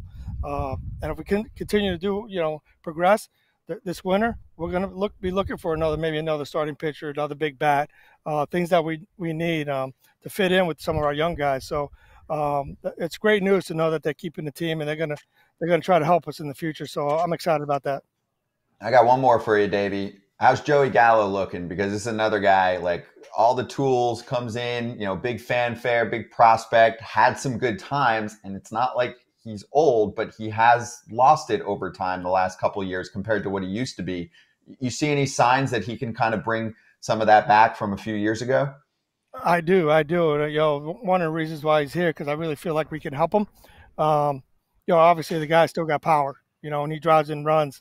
Everybody says he had an off year last year, but you look at his numbers, he still knocked in 20-plus home runs and drove us some runs. So having him here and giving us that pop in the middle of the lineup is definitely going to help. I know he's working with Darnell and CJ about how to really put the ball in play for us a little bit more, cut down and strike out a little bit, driving runs that he can. That we call them the freebies, as AJ would call them, probably. Driving those runs for us as well. But he's been great. I mean, he really has, and man, he's been taking in the young kids and helping them, and he's been a godsend since he's been here. I hope he does well. Nice dude, good interview, and Davey, always great to catch up with you too. Dude. Appreciate the time. Yeah, AJ finished strong. Go ahead. Hey, do That's not right. Nobody cuts me off. Don't cut AJ off. I don't tell him what to do. He knows that. You signed in August, right? You re-signed a new contract. I'm not going to ask the terms. Now, are you mad that Craig Counsell signed for $8 million? I don't know what you signed for. Hey, are you like Rizzo? Hey, Mike, I don't know about if you know, but Craig Counsell just signed for 40. He doesn't have a World Series either. Just saying. Hey, if it's out there, go get it. That's what good for him. Yeah. Hey, that raises the market. Davey's young. He's a young manager. He'll be back in the market. He's starting to get gray, man. Gray, right. I always say, hey, this is a little bit of C.J. Abrams, a little bit of Louis Garcia, a little bit of K-Bear Ruiz. McKenzie in there too. Who gives you the most gray? Who gives you the most gray? You got to be honest. You couldn't choose who's the best player. Who gives you the most gray? I call them all my knuckleheads, man. They're all my knuckleheads. Yeah, I mean they're all in there. One's more of a knucklehead. Huh? One's CJ, more of a knucklehead. I think CJ's the one. Okay, good. Hey, sometimes I look at him and go, "Hey, are you with us there? Or you're not? What's going on here?" I'm all in. Yeah, sometimes he gets on the base. He thinks he's invisible, right? Like he just can run and no one can see him. He is invisible. He can roll. He can roll. There's no doubt. He's that fast. I like it. Davey, good to see you, dude. Get back to your knuckleheads, man. All right, brother. Thanks. Thank you. Davey Martinez, manager of the Washington Nationals, with us on FT. Yeah, that's true. C.J. Abrams has a chance to steal 70 bases if he puts together a full season and also gets on base a little bit more. And you remember, how young he is. Yeah, there are really good signs on the position player front for this team. My question will be, how many young pitchers are coming through? And if that's not the case, you do have to head to the free agent market, which, hey, might be changing a little bit. We're going to get into Chapman soon. Not yet, but yeah, we're not going to see the numbers, I'm saying, from necessarily Snell and Montgomery. Wheeler, now I get it, is off the market. But if you're a Nats fan, I think you want this team to get as close to 500 this year as possible if you're trying to be realistic, right? And then in the offseason, you want to see the team grab some pitching.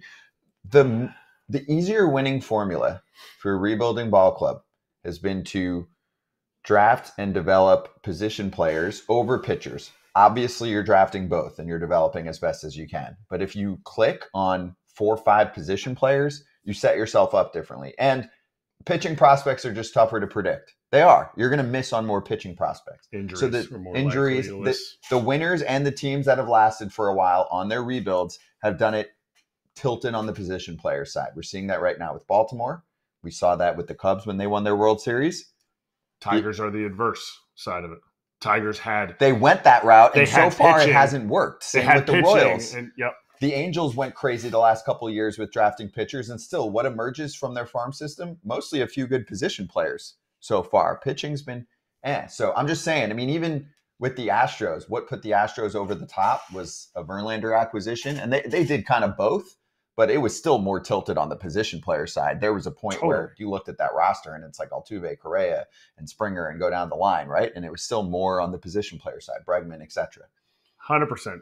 But they were solid up the middle. Springer was, they didn't have a catcher. They put a catcher in there. They found your Jason Castros. They found your Evan Gattis. They found your, Martin Maldonado for years. So that was the not up the middle part. But Keibert Ruiz, is a player. From talking to Kevin Franzen, who sees the team every single day, talks to this guy, loves what he does behind the dish. And you see that kind of stuff day in and day out more than you do stats from a catcher.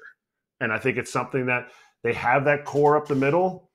But free agency-wise, pitching, just real quick, you got to almost look at it and be like, is Jordan Montgomery the guy that we want? in this realm of pitcher? Because we're not going to go after Burns or Fried. Most likely, both are $300+ million pitchers, and we're still paying Strasburg, unfortunately, and we're still paying Scherzer. So if you get Monty this year, he can sustain you up through that next class of free agent pitchers. Yeah, that's a guy they should target. I agree with you. And we'll get to the Chapman signing soon. Let's get to our next guest back out at Nats camp. Not a Nats person, but a Hall of Famer. The president of the Hall of Fame, Josh Rawitz, joining us. Well, you are. You're in the club right now because you're running the club. So, Josh, great to see you. And what are you up to? First off, you hopping to different camps right now? I do, yeah. It's one of the fun parts of this gig is making my rounds around the Cactus League and Grapefruit League. So I just wandered in on you guys this morning and was kind enough to be asked to hang out with you all for a few minutes. So, yeah, just catching up with players and coaches and everybody else while I'm here. Well, thanks for the time, and give us the number one complaint you get, because I'm sure sometimes people come up to you and they go, how come so-and-so's not in the Hall? Or, what are you getting? Or maybe it's something they don't like up in Cooperstown. You got to be getting, thrown all different directions from some of the baseball people that you talk to, right? Oh man, it is definitely a daily thing, and it is always about who their guy is that's not in. Actually, I just had one a few minutes ago where one of the trainers was asking me about Dr. Job and how come Dr. Job isn't in the Hall of Fame, and obviously created Tommy John surgery, and I got to know him very well at my time at the Dodgers, but he's not one of the people that is an executive or a coach or a manager. So again, that's probably it. Everybody's got their strong opinions on the Hall, and that's what makes it such a cool place is everybody's got an opinion. Yeah, I asked him earlier. You guys missed it. I was like, hey, how come I only got 2 votes for the Hall of Fame? I'm like, I think there was a conspiracy theory against me, and he said there was. So at least I know the truth. Nice. Thank you for being honest. Yes, exactly. Truth comes out here, and yeah, exactly. What's it like? Because I know Shesta, who works for you, who was with the Red Sox with me. Like, what's it like? You were in Arizona, right? And then you go from Arizona to Cooperstown. Like, that is a culture shock, right? It was. I'm going on year 3, so now it feels like home. It's actually it's an amazing place to live and work. Actually, frankly, one of the things I keep trying to get people to understand, like, people in the game don't think of Cooperstown as a place they might want to work. We all think about other teams maybe, but you don't necessarily think about Cooperstown. It's amazing. I mean, yes, it's colder. Yes, it's smaller. But it's just you walk in every day to baseball heaven, and it's working in the game. It's being in the game without the game schedule, so that certainly has been a nice adjustment. But there's no way to put into words. If you haven't visited, it's such a cool place to go and visit, and got an amazing team. There's like 100 full-time people. Shesta's a rock star. Everybody in baseball knows him. But yeah, I feel very, very lucky that this landed on me as an opportunity. Listen, I've been to Cooperstown many times, and it's one of the coolest places on earth. If you're a baseball fan, you haven't been. Do you get like lifetime pass or like the Oda Saga? Do they give you like a big house on the lake where you get to live? Because that lake is awesome now, not in the winter, but in the summer. Yeah. Pontoon boat to go out there and mess around on the big lake there. I think most people don't even realize we do have a 10-mile lake right there. And yeah. It's part of your life. It's almost, I don't want to say live in Chicago, but like life in Chicago is around the lake. Life around Cooperstown is on the lake. So no, I do not get a house on the lake, but we did buy a place that's pretty close. So we got a great spot there. And it's just the Oda Saga. If you haven't gone there, I mean, the hotel's 120 years old and really just one of the coolest places. Overlooks the lake. It's got an unbelievable veranda, and it's got a great restaurant that we eat at numerous times a week. It's right across the street from my house, actually. Oh, it's a good spot. You didn't buy the little green one.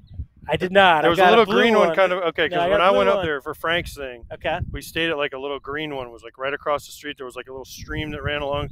So it'd be I know exactly what you're talking about. Had a nice porch. No, we are, but my house used to be a bed and breakfast in Cooperstown, a lot of places. So people have stayed, in fact, in my house over the years. Who's the one Hall of Famer that you kind of blushed? You kind of were starstruck when you first met him.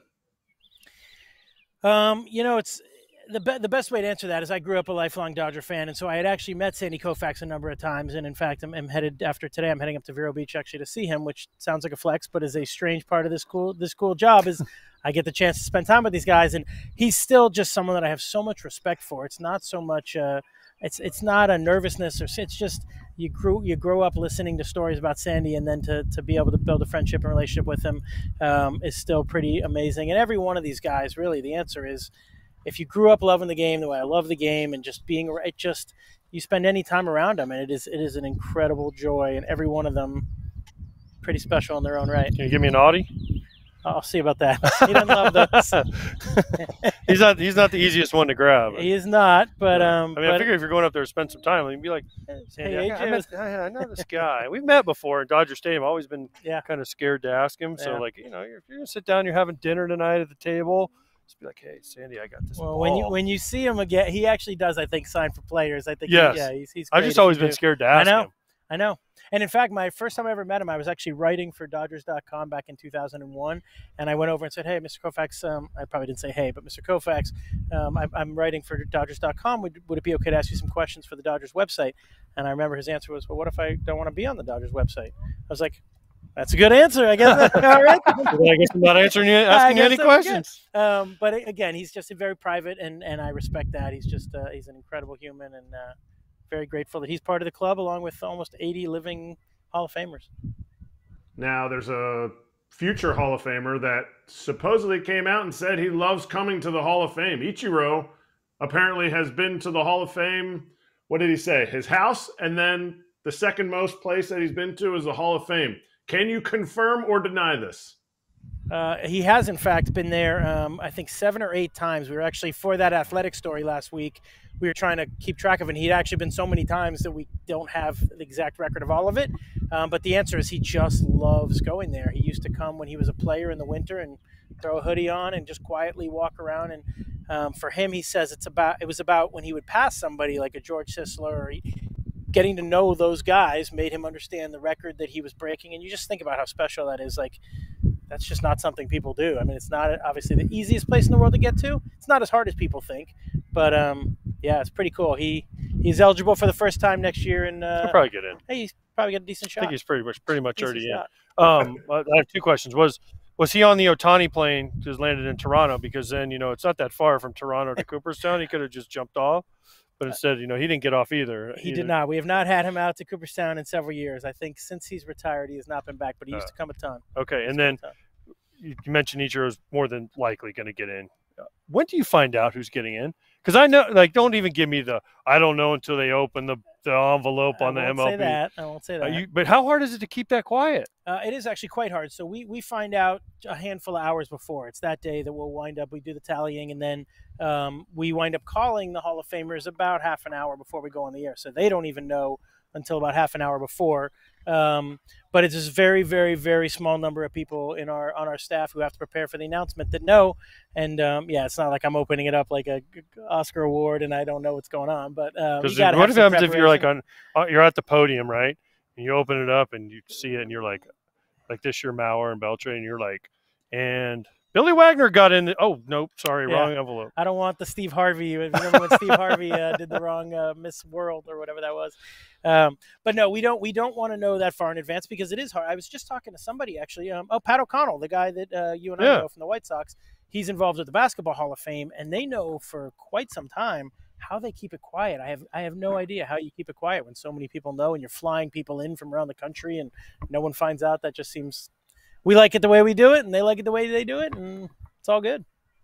Are you nervous that you're going to talk to somebody once, in that few hours that you're like, oh, man, I can't, and has anybody ever, pressured you during those few hours to be, on their phone like this, hey, just a quick question?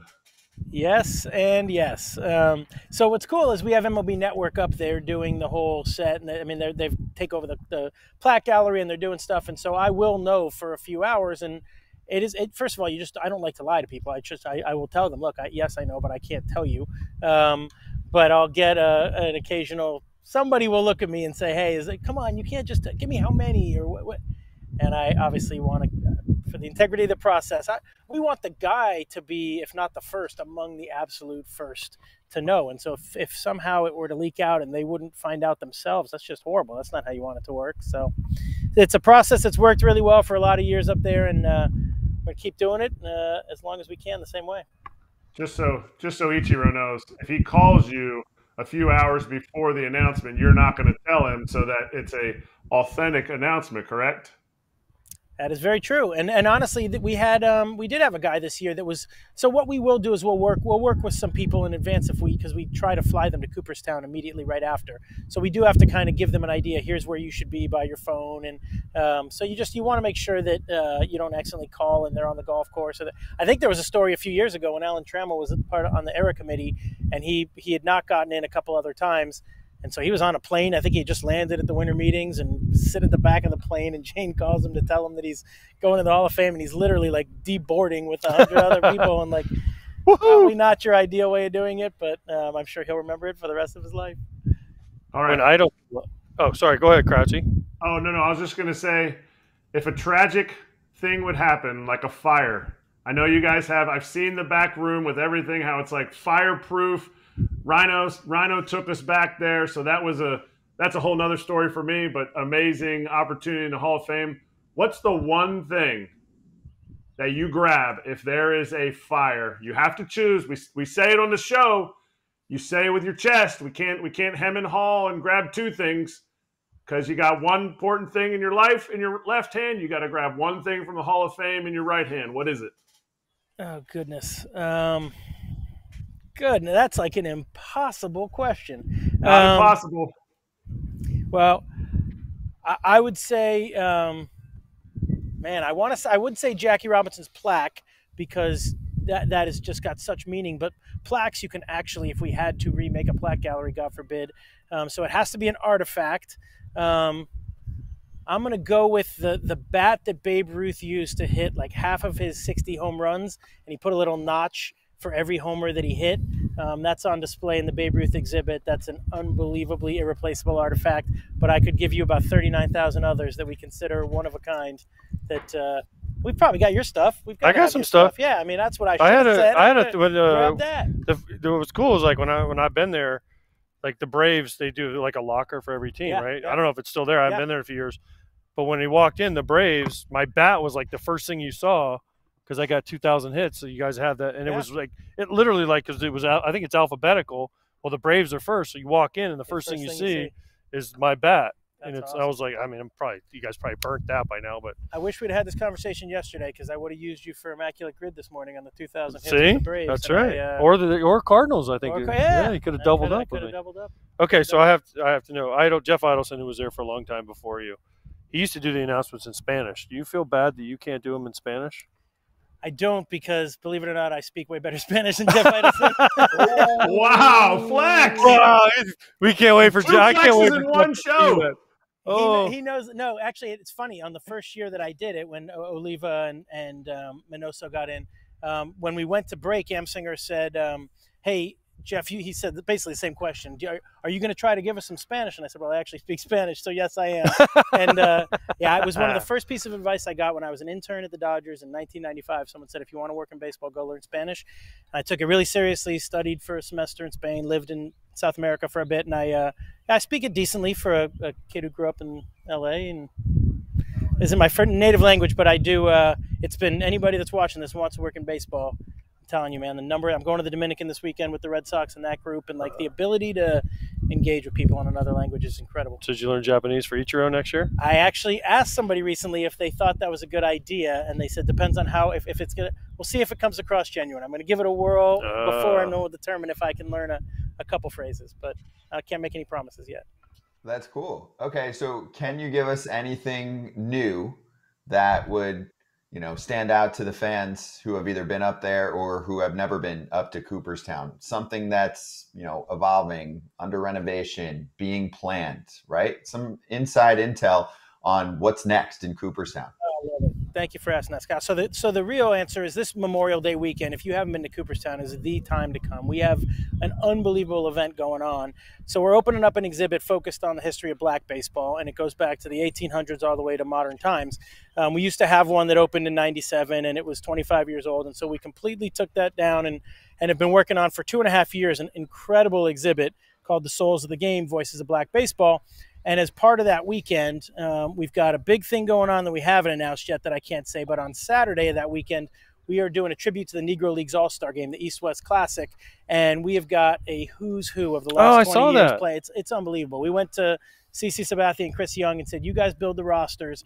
And it's literally, I mean, it's Prince Fielder and Curtis Granderson and David Price and Ryan Howard and Edwin Jackson and Russell Martin.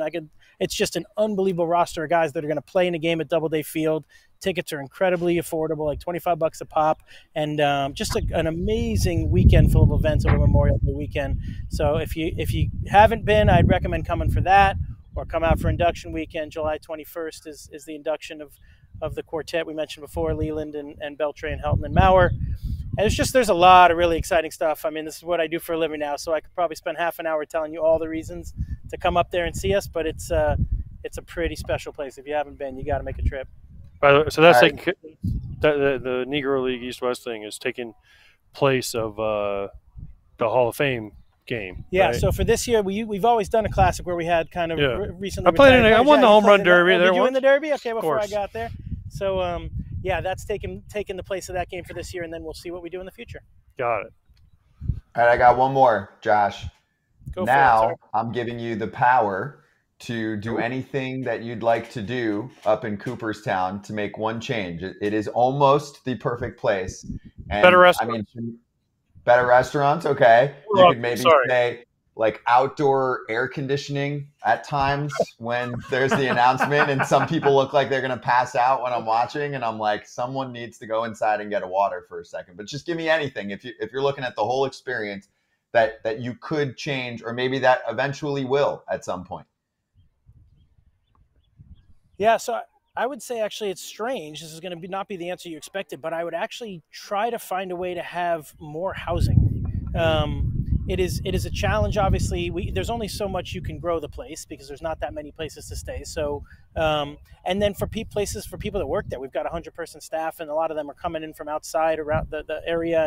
And it's not something that the public, certainly not something I thought about when I was working at the Diamondbacks or Dodgers. But the reality is that we probably need some more housing without overrunning the town to make it feel like something other than what it is. So I think that's the challenge that we have and that we embrace, is that incredible opportunity to do cool things there, but we want to make sure we keep it this special place that feels like a time machine, because if we change that, then we've ruined the essence of Cooperstown, and we don't want to do that. But we're going to keep doing all sorts of cool things to engage younger audiences. We've got some cool new interactives we've put in there, and all the exhibits we're doing in the future will have interactives and ways to kind of keep people I know I'll always love going there. My parents and grandparents will love going there, but it's the next generation we got to keep thinking about, and those are the things that we spend a lot of time discussing. I like that. Josh, great to see you, and thanks for the time, man. Thanks for swinging by. Yeah, thanks for having me, guys.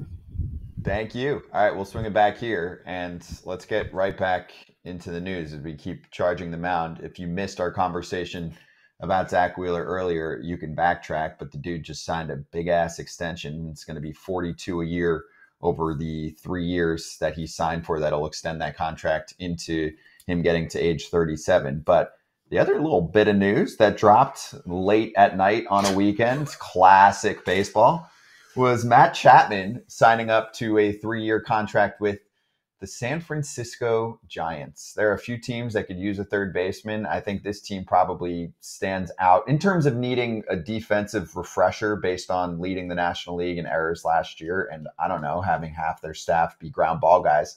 So there are a few layers to get into here. First off, when you saw the news, what did you think? Because before you get to teams, I think most people look at the deal and they say, wow, the Boras 4 are getting less in total guarantee than most people anticipated. And here's more detail from Andrew Vagerly, who covers the team for The Athletic. It's announced as a 1-year contract, 16 mil plus 2 mil signing bonus. So that's really 18, but really it's going to be 20 million for that first year because there's a $2 million buyout as well. So it's 20 million year one. It would be 18 million year two if he stays, and it would be 16 million year 3 if he stays for the length of the deal. I mean, in a perfect world, he crushes it this year. He goes back to the free agent market, and a few teams that are broke find pennies in the piggy bank. I don't understand. I don't know. My first thought, you said, what's my first thought when I saw it? Why the heck is it being announced at 11:30 at night on a Friday? But I guess it's 8:30 on West Coast time. So, you know, they were working. Maybe that's my East Coast bias. My second thought, everybody that has struggles at third base this year needs to look at this contract and be like, we missed. We missed a Platinum Glove award winner. We missed dropping our team's ERA by a quarter of a run. This is a guy that can super impact your team at a position that maybe, I'd rather have a shortstop or whatever. That'll be another discussion when we talk about J.D. Davis, thinking that, he might push Chapman over to short. But anyway, call him. Or you could actually say something to him. But anyway, that's a whole nother communication issue that we're going to talk about later. This guy has been elite at third base. And for essentially $20 million, you are getting this is a steal for $20 million, because if everything goes well, he doesn't pick up his player option. That means he has just the same season he had last year. He was a 4.4 WAR player. If he puts up that WAR, he will go back out on the market. You will have paid him $20 million. And the worst comes to worst, if he doesn't do that well and he has God forbid, a 3 WAR season, you're going to pay him essentially $21 million for the next year, because then there's another buyout because he's going to pick up his option for just 1 year. It's not like he picks up his option, he's got to stay for tons more guarantee. It just becomes 1 year deal. This is huge for the Giants, and a huge miss. Team 1, that's a huge miss. Mariners, huge miss here. Agreed. This is in their realm of what they've saved, and this is huge miss for the Mariners, especially with their pitching staff. I know they strike a lot of guys out, but when they put the ball in play, you have a guy that can save doubles. That's why his run prevention is so high at third base. He is saving extra bases. He is saving 2 hits in 1. Mm-hmm. And AJ, I can mention other teams too. The Blue Jays, who apparently made him a 9-figure offer, and that's where the mistake potentially comes in for Scott Boras and the decision-making group there. I could make a case for the Cubs, depending on how Christopher Morel looks at third base. But if it doesn't end up looking like an above-average third baseman, then I think they're probably going to say, hey, we could have used someone to help us on the run prevention front. So what do you think about the deal for Chapman as a player, and then for the Giants? Because now we're starting to look at their offseason and say, it's a pretty damn good offseason for the Giants. I'm still going to say the pitcher gives me an A. Right now I'm at like a B for them this offseason, but I was at a C before that. I love this deal. I love this deal for the Giants. Matt Chapman, he thought he was going to get $200 million. He got $54 million. And also, by the way, Scott, you saying that he got offered, $120 million, 9 figures? Fake news, because Ken Rosenthal said it was true, but Scott Boras said it wasn't true. So I'm going with Ken on this one. But, yeah, Wait, you're going with Ken or Scott? Hold up. I'm going with Ken on this one. Right, so Scott, it's real news. Ken is the one who said it was 6/120. Oh, sorry, okay. I confused you. But too many annoying Scott B's in your life. Yeah, you ain't lying. So, but no, think about this. Chapman went into this off, at least go into last season thinking I'm going to get at least 100 to 200 million, right? People were talking about him getting 200 million. He got 54 and he got his opt-outs, I know, but that's 18 million. That's barely over a qualifying offer, right? So yeah, there's a million other teams that could have gotten in on this if they knew that's what it's kind of like the Bellinger contract. If they would have known people would take this short-term deals, if I'm Scott Boras, I'm calling 30 teams. I'm not calling just the ones that seem like the best fit, because I feel like every team can afford a player of these caliber for the amount they're getting. We're looking at, where Chapman was seeking, and obviously a lot of this is reported, so believe what you want to believe, but 150 plus, declined 100 plus from the Blue Jays. That seems pretty firm. That's multiple reports from people that I trust, and then ends up signing for 54 guaranteed. I get it. You can go back to the market, but we don't know what the market's going to look like next year. There's more competition potentially, and also someone else is going to be broke. There's going to be a new excuse, right? They're going to say we had to pay so much money to fix the uniforms. We can't afford to do anything with the free agent. It's always something. The uniforms are going to cost them that much? Hey, I'm just saying there will be something next year, and we'll go, this is the excuse this year, right? It'll be half throttle, at least for some teams. But anyway, Bellinger seeking 200 plus ends up getting 80 guaranteed. And I get it. It's baseball. This is how it works. Dudes are rich, but they're not as rich as we thought, and the values have changed, right? Snell seeking maybe 300 plus, declining maybe 168 from the Yanks, not signed yet. JD Martinez seeking 50 plus, not signed yet. And obviously Montgomery not on that board either. Dan Clark with some help here on that front. And again, a lot of this stuff is just reports until we see what the player actually signs for. But it does help to tell the story, AJ, of a group of top tier free agents this offseason that did not make nearly as much money as anticipated by almost anyone. Them, their agency, the industry, writers who are usually pretty good at predicting this stuff. So I agree with you. For the Giants, they waited him out. They took the risk that he would get a better offer elsewhere and they would miss out on getting a player like Matt Chapman, but it ends up working out for them because I'm telling you, these kind of wins for a front office are what they take to ownership. It's what they take to the rest of their front office. And they say, guys, we got ourselves a bargain. And they potentially got themselves a massive bargain in Matt Chapman. If yes, he's a 4+ win player for the team. I don't think you rely on him to be your 3 or your 4 hitter, but more of a 5, 6, 7 range, right? 5 if the bat comes back in terms of power a little bit, and that's a tough park to hit him out, obviously. But 6 and 7 on a winning team, this is who you want in that slot to drive in runs. And then, yeah, he's a top 3 defensive third baseman, and they've got ground ball city. The pitchers were all joking, AJ, that their ERAs improved by a half run. Kratz said a quarter. Literally, that's what they said to each other. They're all like, oh, we just got a half run better in ERA, right? And Logan Webb's like, I'm going to be even more aggressive, going in on righties because I'm just going to get ground ball city and Chapman's going to vacuum them all up. So I think it even helps their pitching staff. Agreed. Everything you said is spot on as far as, helping the pitching staff, helping the defense, another veteran presence. A guy Bob Melvin knows very well back from his Oakland days. So I can't find a negative for the Giants in this, and yes, Farhan Zaidi can now go to the front office and say, oh, we won, we got him. But, that's a tightrope walk, right? Because what happens if some other team came in and offered them 3 or 60? It's just, you just never know with these kind of things. And listen, it worked out this time. Next year it might be something different. But again, I love this signing for the Giants. It helps them in so many ways. Lengthens the lineup, improves their defense. That's what you're looking for when you sign a player. Dude, there were comps all over the place. You're just looking back at, first off, what he's been offered in the past. Apparently rejected 10 years, 150 on an extension. We talked about the potential Toronto extension. I was looking back at a Ken article. He said, one club explored the best deal for a platform season when you had a sub 250 batting average and a sub 20 home run season. And the best deal they could find was Curtis Granderson when he signed for 4 years, $60 million after a 232 batting average and 18 home runs in 2013. Obviously, that's not a Gold Glove third baseman, right? So you get more value there if you're Matt Chapman. The other comp, and I can't remember which story I read this in, but they were looking at the defense. And I know there's a bit of a war edge here for the player I'm about to mention, but it's not a crazy difference in terms of the value they bring, defense, and then where their bat has ranked in the league.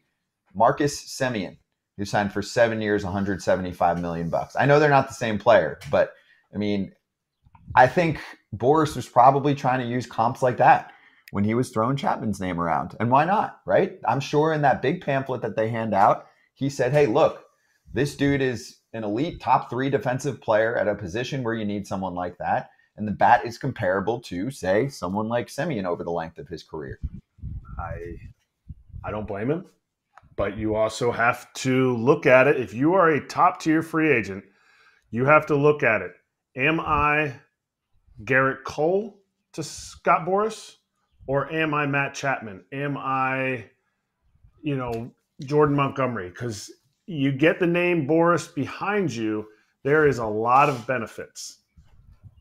Is this a miss? And are there more misses like this with the type of player I am, in the sense that Chapman had $120 million on the table? I wouldn't have taken $150 million if I was him from the A's, but that was supposedly out there. Mm-hmm. $120 million from the Blue Jays, who are primed to win, and you played there last year. You know what they have to offer, and you were sold the bill of goods that you could probably get $150 million. that you could probably get. Maybe even they said 120 million. You know what? If I can get it somewhere else, I don't want to come back here. So, I mean, that's also a possibility. But to say he's only getting 54 guaranteed, that's tough. Boras isn't writing you a check for 70 or 60, 66 million. Yeah. Like, he's just moving on to the next major free agent that he has. He's moving on to building, for Monty and for Snell and for Burns next year. And ultimately, players need to understand, whoever their agent is, they are working for, just like teams are working for the long haul. Yes, they are working for you in this moment. They will make you feel so awesome. They will get you everything.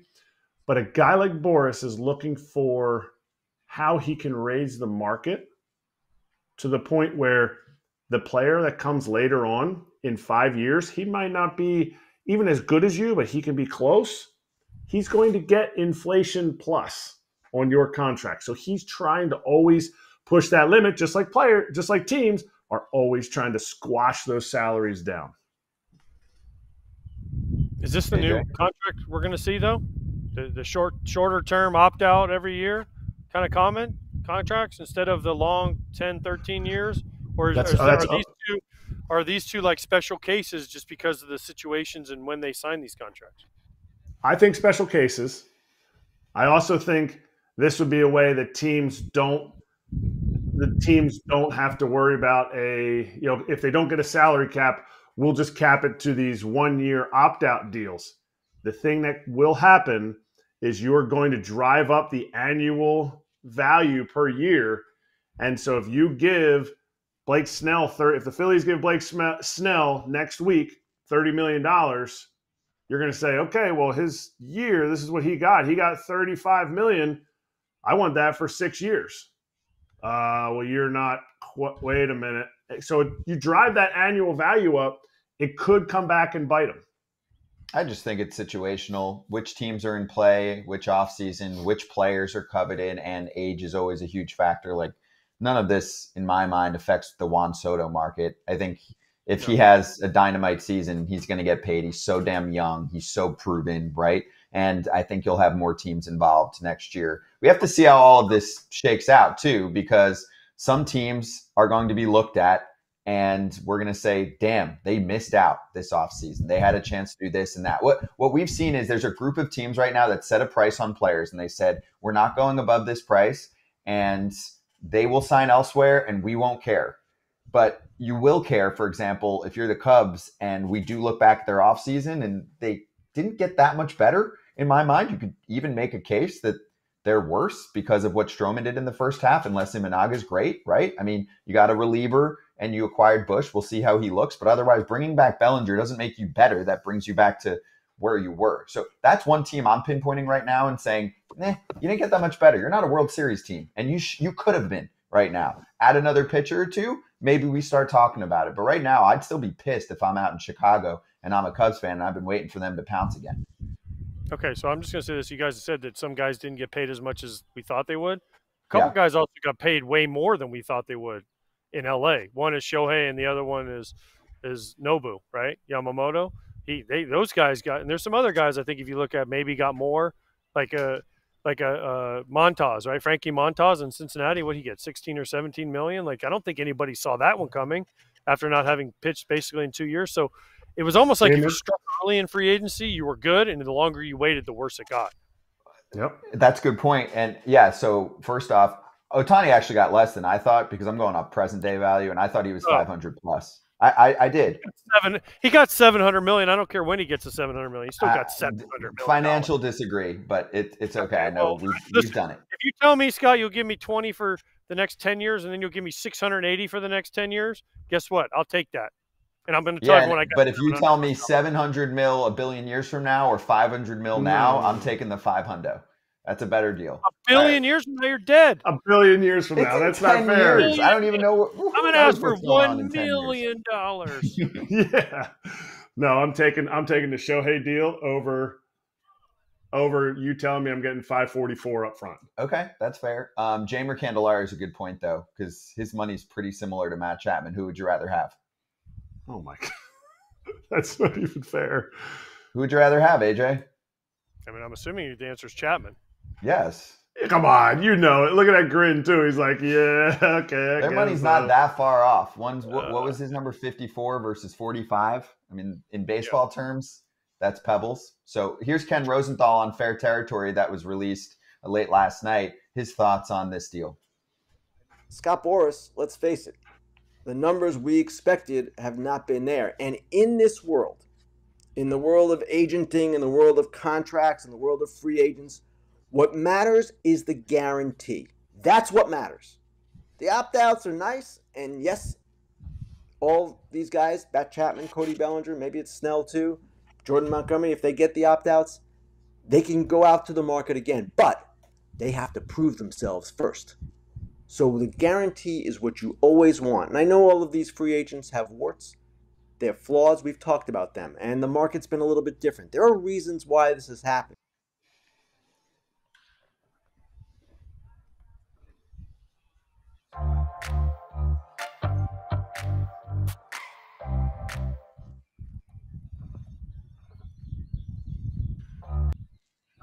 Hey, we're good? Okay. So anyway, funny part, eventually I think after that or maybe a little bit before that, Ken was like, or maybe he had said it, I'm probably going to get a phone call for saying this one for Dork of the Week. That is fair. But in all seriousness, when you set your goal as an agent before the offseason started, this is probably not even close to where you thought things would end up. And just to play off of the Candelario statement for one more sec, how about the Reds? If you're the Reds and you tell them, hey, you could have had Matt Chapman. I get it. You don't have the same versatility that Candelario could bring you between first and third. But come on. If I'm having drinks with Nick Krall, president of baseball operations for the Reds, and I'm like, dude, you could have had Chapman this offseason to just put over there at third. And also, he's a glue guy, by the way. I mean, he is like, I would say a 70 grade clubhouse guy. I mean, maybe 80. I don't know. Like, he stands out where people are like, all right, who's leading the Jays clubhouse?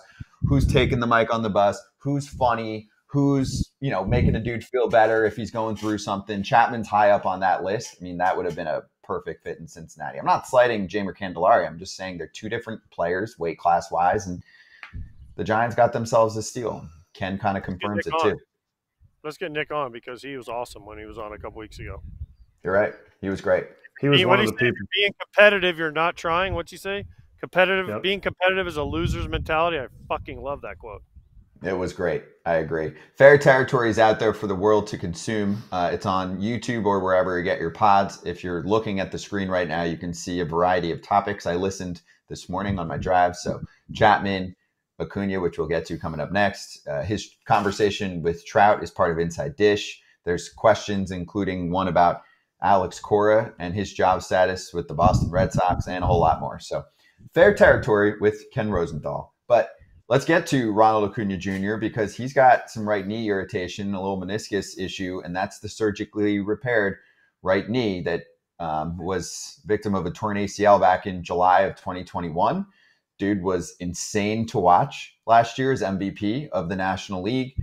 So Alex Anthopoulos has already said publicly they feel like he'll be fine for opening day, although that's weeks away. They are sending him today to LA across the country to meet with Dr. Neil Elatrash, who apparently already saw everything, on paper, however it works, x-rays or scans or whatever, but still wants to see him in person. First off, and then we'll get to Acuna on social. AJ, would you be concerned if you're Atlanta, or it doesn't seem like anything serious, and if anything, you want to slow play it with him because the World Series is the goal, not to be 108 wins instead of 102? No, I mean, I'm not worried yet because I haven't seen the results, and it looks like just a little soreness. It's not like it's when he tore his ACL the one year. So let's take a step back. I know it's Ronald Acuna. I mean, so he might not win MVP because he misses the first 15 games. Like, okay, but if he's still the same Ronald Acuna for the rest of the games, I'll take a 2-week IL stint to get him right and get him ready because he has a little sore knee. So I think when he comes back, you need him healthy. You need him at full power. You need him fully charged and ready to go. And I also don't want to hear, just because he played winter ball and he did this and he did that. I mean, stop it. This stuff happens. I mean, it just happens in baseball. It's a long year, And also, I mean, maybe he just needs a little bit of break. You know, he's like, I need a little time off here, spring training. I played winter ball. I'll be ready to go when, March 28th when the season kicks off? I loved he clapped back on somebody at Twitter too about the fact that, you should have. I forget who the person said he compared him to. Oh, Nick Markakis. The person on Twitter compared him to Nick Markakis. You should be more like Nick Markakis and not play so hard. First of all, Nick Markakis played his face off. It was no. Nick Markakis played every single day. He played hard, and then he goes, and you shouldn't have played winter ball. Acuna clapped back at him. Oh, we have it right here. Acuna said, I'll be back. And then this guy that has a blue check mark, I'm not even going to say it. There's a reason Nick Markakis had such a long career. He didn't play winter ball and hustle all the time. Slow down and play the game the right way. That is so tired. So tired what he said. But the best part is Acuna goes, last year I played winter ball too and won an MVP. Why didn't you say anything? And he had a clown emoji. Classic. Absolute clown with a blue check mark. I played against Nick, and I played with Nick for 2 years. That dude played hard. Every day. Every day. Now, listen, he didn't take BP on the field. He was the first guy I ever played with that took a lot of BP in the cage. Fine. You know why? Because he was out there every damn day. And you knew at the end of the day, Nick gave everything he had. I mean, it was unbelievable. He was one of my favorite teammates. He didn't say a whole lot. When you talk to him, it was like, all right, dude, I dig this guy right here. This is what these guys are about. And he was a great guy to have on a team, a great guy for young guys to look up to. Yeah, he didn't say a whole lot. He wasn't as flashy. But, dude, he ran out every ball as hard as he could. And I don't want to hear the bull crap either of like, oh, I'm going to run every ball 100%. Nobody can do it. It's impossible. You hit, how many ever ground balls and pop-ups? You get 700 bats like Markakis did, and you hit 600 balls in play. You're not running every ball out as hard as you can. Nobody has in the history of the game. Pete Rose, Charlie Hustle, guess what? He hit a ground ball to the first baseman. I promise you he wasn't running as hard as he could to first base when the first baseman catches the ball and goes, you're out, and he took one step. It's just impossible to do. So, listen, it's just a bad analogy, but I don't even know what the dude's name was. I don't even care. That dude just needs to go away. But with Acuna, all we heard about the year before, 2022, was his knee wasn't quite right. He even kind of mentioned it. Wasn't quite right. Got it going. You had exactly what AJ said, like what the Dodgers are doing with Walker Buehler. You need your guys down the stretch. With Acuna, you need to make sure he knows his knee is right. Because when stuff creeps up, when you feel a little something, you don't want an excuse in the sense of like, well, I don't want to steal this base, or I don't want to do this. Like, he's a guy that thrives on being out there. We just heard his manager say it the other day. I think was that Friday we were at Braves camp? No, not Friday. Friday we were at Braves camp. Yeah, the real AJ was there.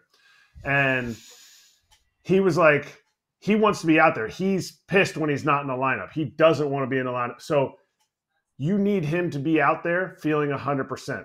Would this cause him to not steal 70 bases? I mean, listen, if people are like, well, he didn't steal 70 bases, you got to pump the brakes, okay? 40-70 can be eclipsed. Obviously, anything is possible. But it's okay if he's only a 40-40 guy. You need him in that lineup because he strikes fear into pitchers leading the game off. Mm-hmm. It's funny. I was just thinking, like, Acuna doesn't care about your fantasy roster. And I looked down and Everett in the chat was like, he's on my fantasy team, which, hey, same. He's on my NL only team. He'll get you money. Dude, he'll be fine. Yeah, he might be a few stolen bags short, but he'll be fine. Ronald Acuna wants to do well because he's on Scott Braun's fantasy team. He guarantee he doesn't give a shit. Just clip the first part of that, not the guarantee part. Just the first part of that, okay, and run it everywhere. Everywhere. That's going viral. When I'd be like warming up for a game, and a guy would be in the bullpen, he'd be like, "Hey, Pierzynski, I need you to get a couple hits today, bro. You're on my fantasy team." And they're like, "Oh, because I want to get hits for you more than I want to get hits for me and my family." Yeah, okay, buddy. You should have just taken walks just that day, just to say F you. Yeah, I know. Clearly, that was never happening. No. Well, let's get to Bet MGM futures on MLB team win totals. So 3 rando teams for you today to cover, and we're going to get to all 30 over the next few weeks, and then awards and divisions and all that stuff, right? So let's do the Phillies at 89.5 dubs, the Angels at 71.5, and the Rays at 85.5. Let's start with the Phillies and our Pennsylvania expert, Erik Kratz, over under 89.5 wins. Just like Hawk would say, this one is over. Over. I'm going over 89.5. It may not be enough to win the division because of the division that they're in. And I'm taking it even more before they get Blake Snell in a 1-year deal. I love the over here. You saw that little rumor? I like a 94 win team. I think they're going to figure out their first half struggles. So I'm more at the 94 to 96 win team with this pitching staff, giving them in innings, and that is huge to getting over that 90 win mark. Yeah, AJ, I'm an over too, and then we'll swing to you. So I do think that there is a chance that they land a Snell or a Montgomery. They've locked in a rate now for Wheeler, and I get it. You got to be careful with the budget, but this team's thriving. They're making a ton of money, and there was the Bob Nightingale report that they could sneak in now that these pitchers are coming down in terms of how many years that they're likely going to command from teams. It would make them very interesting, okay? I also think that the division is probably a little bit worse. I think the Marlins are probably a little worse than last year. I think you could make a case that the Mets are the same or worse. I think there's a clear-cut top 2 in this division that enables them to thrive. And then I also just think you're still in the prime years for so many guys that should have another big year. I think Trey will be better from the first half of the season. I believe the breakout that Larry Boa called on Christopher Sanchez. And I even think the Nola tweak that he talked about that worked for him in the playoffs carries into the regular season. Do you agree or disagree? Up or down? I'll take the over on this one too, just because I don't think the Marlins will be as good. I think I don't know where the Mets are going to be. I don't think they're going to be as good as they were. They're not going to have to face those guys as many times. And the Nats were good the second half last year. So I think 92ish to 93 wins. So I think they're going to win in the 90s. So I think this is easy over. All right, I'll start with the next one. You love that you get to start with the next one. Angels. I love them so much that I'm taking the under. I think they're close to a 100-loss team this year. I do. There's a reason why they're putting them that low. Dude, they haven't been a competitive team by the end of the season in terms of wins and losses, and they just lost Shohei Ohtani. That's like 12 wins off the board right there. Are we going to see steps taken by some of the young guys? Sure, maybe. And then what did they do this offseason? Acquire some relievers that they'll probably flip at the deadline. And this is also a classic case of a team that could look pretty bad. And then when we get to the trade deadline, if they're 5-7 games out of a wild card or more, which could be the case, they'll trade away a lot of those relievers that they signed and they'll have a really tough finish. So to me, it's kind of an easy under, even though the number's pretty low. I've got them at least deep into the 90s in terms of losses. This isn't the way you should do it, but I'm going right here with my heart. I'm going over. Ron Washington's going to put them over. If somebody is going to put them over, it will be Wash. He will get the most out of what they have. And I think they have a lot of good, young, cool guys. And I want to see Logan O'Hoppe. And I also want to see a hellbent Trout. Just like was talked on Fair Territory, I want to see a hellbent Trout. An MVP that wants to be an MVP again, I'm taking the over. I got to roll with Kratzy here. I think over. I think the other teams in the division, the Mariners aren't as good. The A's obviously are not going to be any good. I think the Rangers even take a step back. I think that steals them a couple wins. I think this is and you know what? Rendon's going to be healthy this year. I just have a feeling. I don't know. You can throw it on Wash. You can throw it on whatever. I feel like he's going to play some more. Some of their young kids are going to stay healthy. The catcher O'Hoppe's going to stay healthy. I think I just blanked on the shortstop. Neto. He's going to be healthy. I think Shanwell, he stands up all day, so he's going to stand up, and I think they can get to like 75 wins. I think this is an over too. Okay, and then what do you got for the Rays near your hometown, AJ? Under? I just feel like they've lost too much on the deep pitching side. No more Glass now. McClanahan's out. I know they still have Savale. I know they still have Eflin, but Eflin had an unbelievable year last year. Can he repeat it? They lost so much offense. Wander Franco's still handing over their head. I don't know, especially with that division. Again, the Yankees took a big step forward. I think the Red Sox will be better, especially offensively. I feel like the rest of the division has kind of gotten better. The Orioles should be better. They added Corbin Burns. So I just feel like 85. I think they're going to be a 500 team this year. So I feel like that's an under. Okay. I'll tell that. I'll go under slightly. I think they usually exceed expectations. Their bullpen is still nails. I like some of what they've got replacing those starters, but I think this could be a little bit of a development year for some of their young pitching and even some of their young position players. Like Junior Caminero is going to be a stud, but if he is going to play at some point full-time this year for this team, is he going to make quite a few defensive mistakes? Probably. So, yeah, I'll go slightly under. And a lot of it's just the product to me of a division at certain points getting better. The Orioles are better, and the Yankees should be better. And if they sign another pitcher, they'll be much better. Taking the under. Under? And it hurts me because the Rays figure out, kind of like the Brewers have the last few years, they figure out how to not be under whatever their team is supposed to win. I mean, where'd they start out? 13 straight last year? Is that what that was? 13-0, I believe. 13-0 to start the season. They didn't play anyone. And then, yeah, quote Scott Braun. They didn't play any big league teams. But without that they're right around that win total. But they figure out how to have those runs, and that's why it's so tough for me to bet against them. But I'm telling you, hardcore here. There you go, and thanks for playing along in the chat. So place your first Bet MGM sportsbook wager through the app of at least $5. You'll get $150 instantly in additional winnings, regardless of the outcome of your wager. Got to use the promo code FOUL, F-O-U-L, when you download the app, sign up and deposit at least $5 into the new account.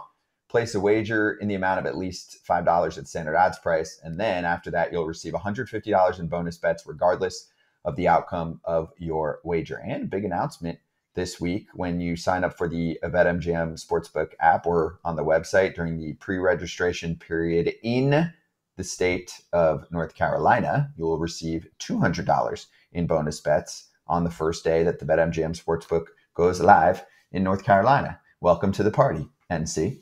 Gambling problem or concern? Call 1-800-GAMBLER. Free $200. Free $200. You're in North Carolina and you want $200. Just saying. Bets. Bonus bets, baby. And follow along. Obviously, we'll be very active when games begin, regular season games begin. All right, we're going to finish strong here. We'll get to slap hands. And I know a lot of you have been asking about the spring training schedule, so we will go over a little bit more of that as we continue along here too.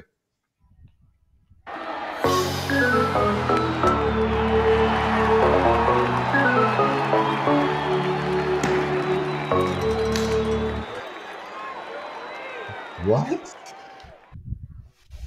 Did you guys catch that? They finally got rid of those scrubs and slap hands? A little new addition? AJ, are you proud? I couldn't see, so I don't have any idea what you're talking about. Okay, well, slap hands has. No, don't even tell them.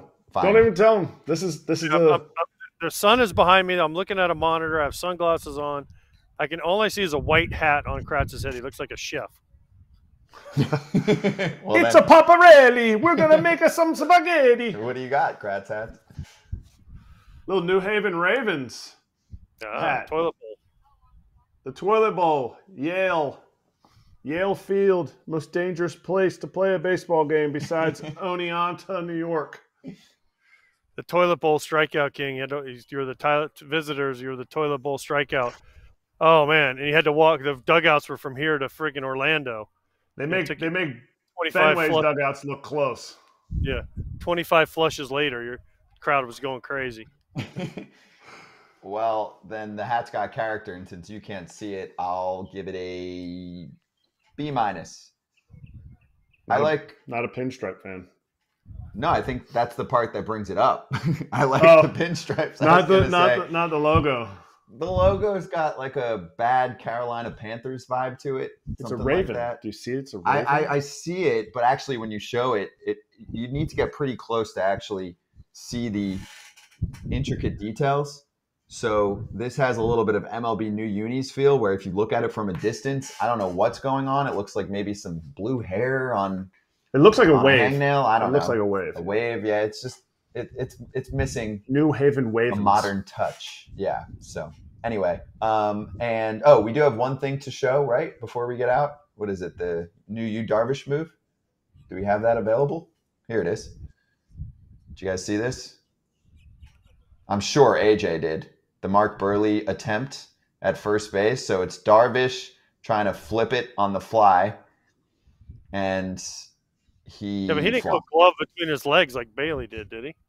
He also didn't get the baseball into the first baseman's glove. So maybe he knew he wasn't going to get him, so he threw it to the second baseman in case he turned and overran the bag. Maybe he's next level. That is next level, I will say. But Burley, a much better athlete than you, Darvish. Just saying. I think Darvish probably agrees, and it was spring training, so it didn't quite work out for him. But the spring training tour continues on Tuesday. We are heading to Mets camp. Yankees Mets in Port St. Lucie tomorrow. AJ, you're there? I will be there. Tell the Yankees we're good. We don't need them. We want Mets players, okay? I'm going to grab Pete Alonso, but I'll make sure he times his coffee properly. Just have a cup of coffee for him when he strolls up and be like, hey, we know when the game starts. Mm-hmm. And don't forget Thursday we're in Cardinals camp too. We are in Cardinals camp Thursday. Wednesday and Friday normal shows, and 2 guests confirmed already. Wednesday we will have Brandon Crawford, and Friday features Alex Anthopoulos. Okay, Jay, go get out of the sun. Sunscreen it up, okay? We'll see you tomorrow in Port St. Lonely.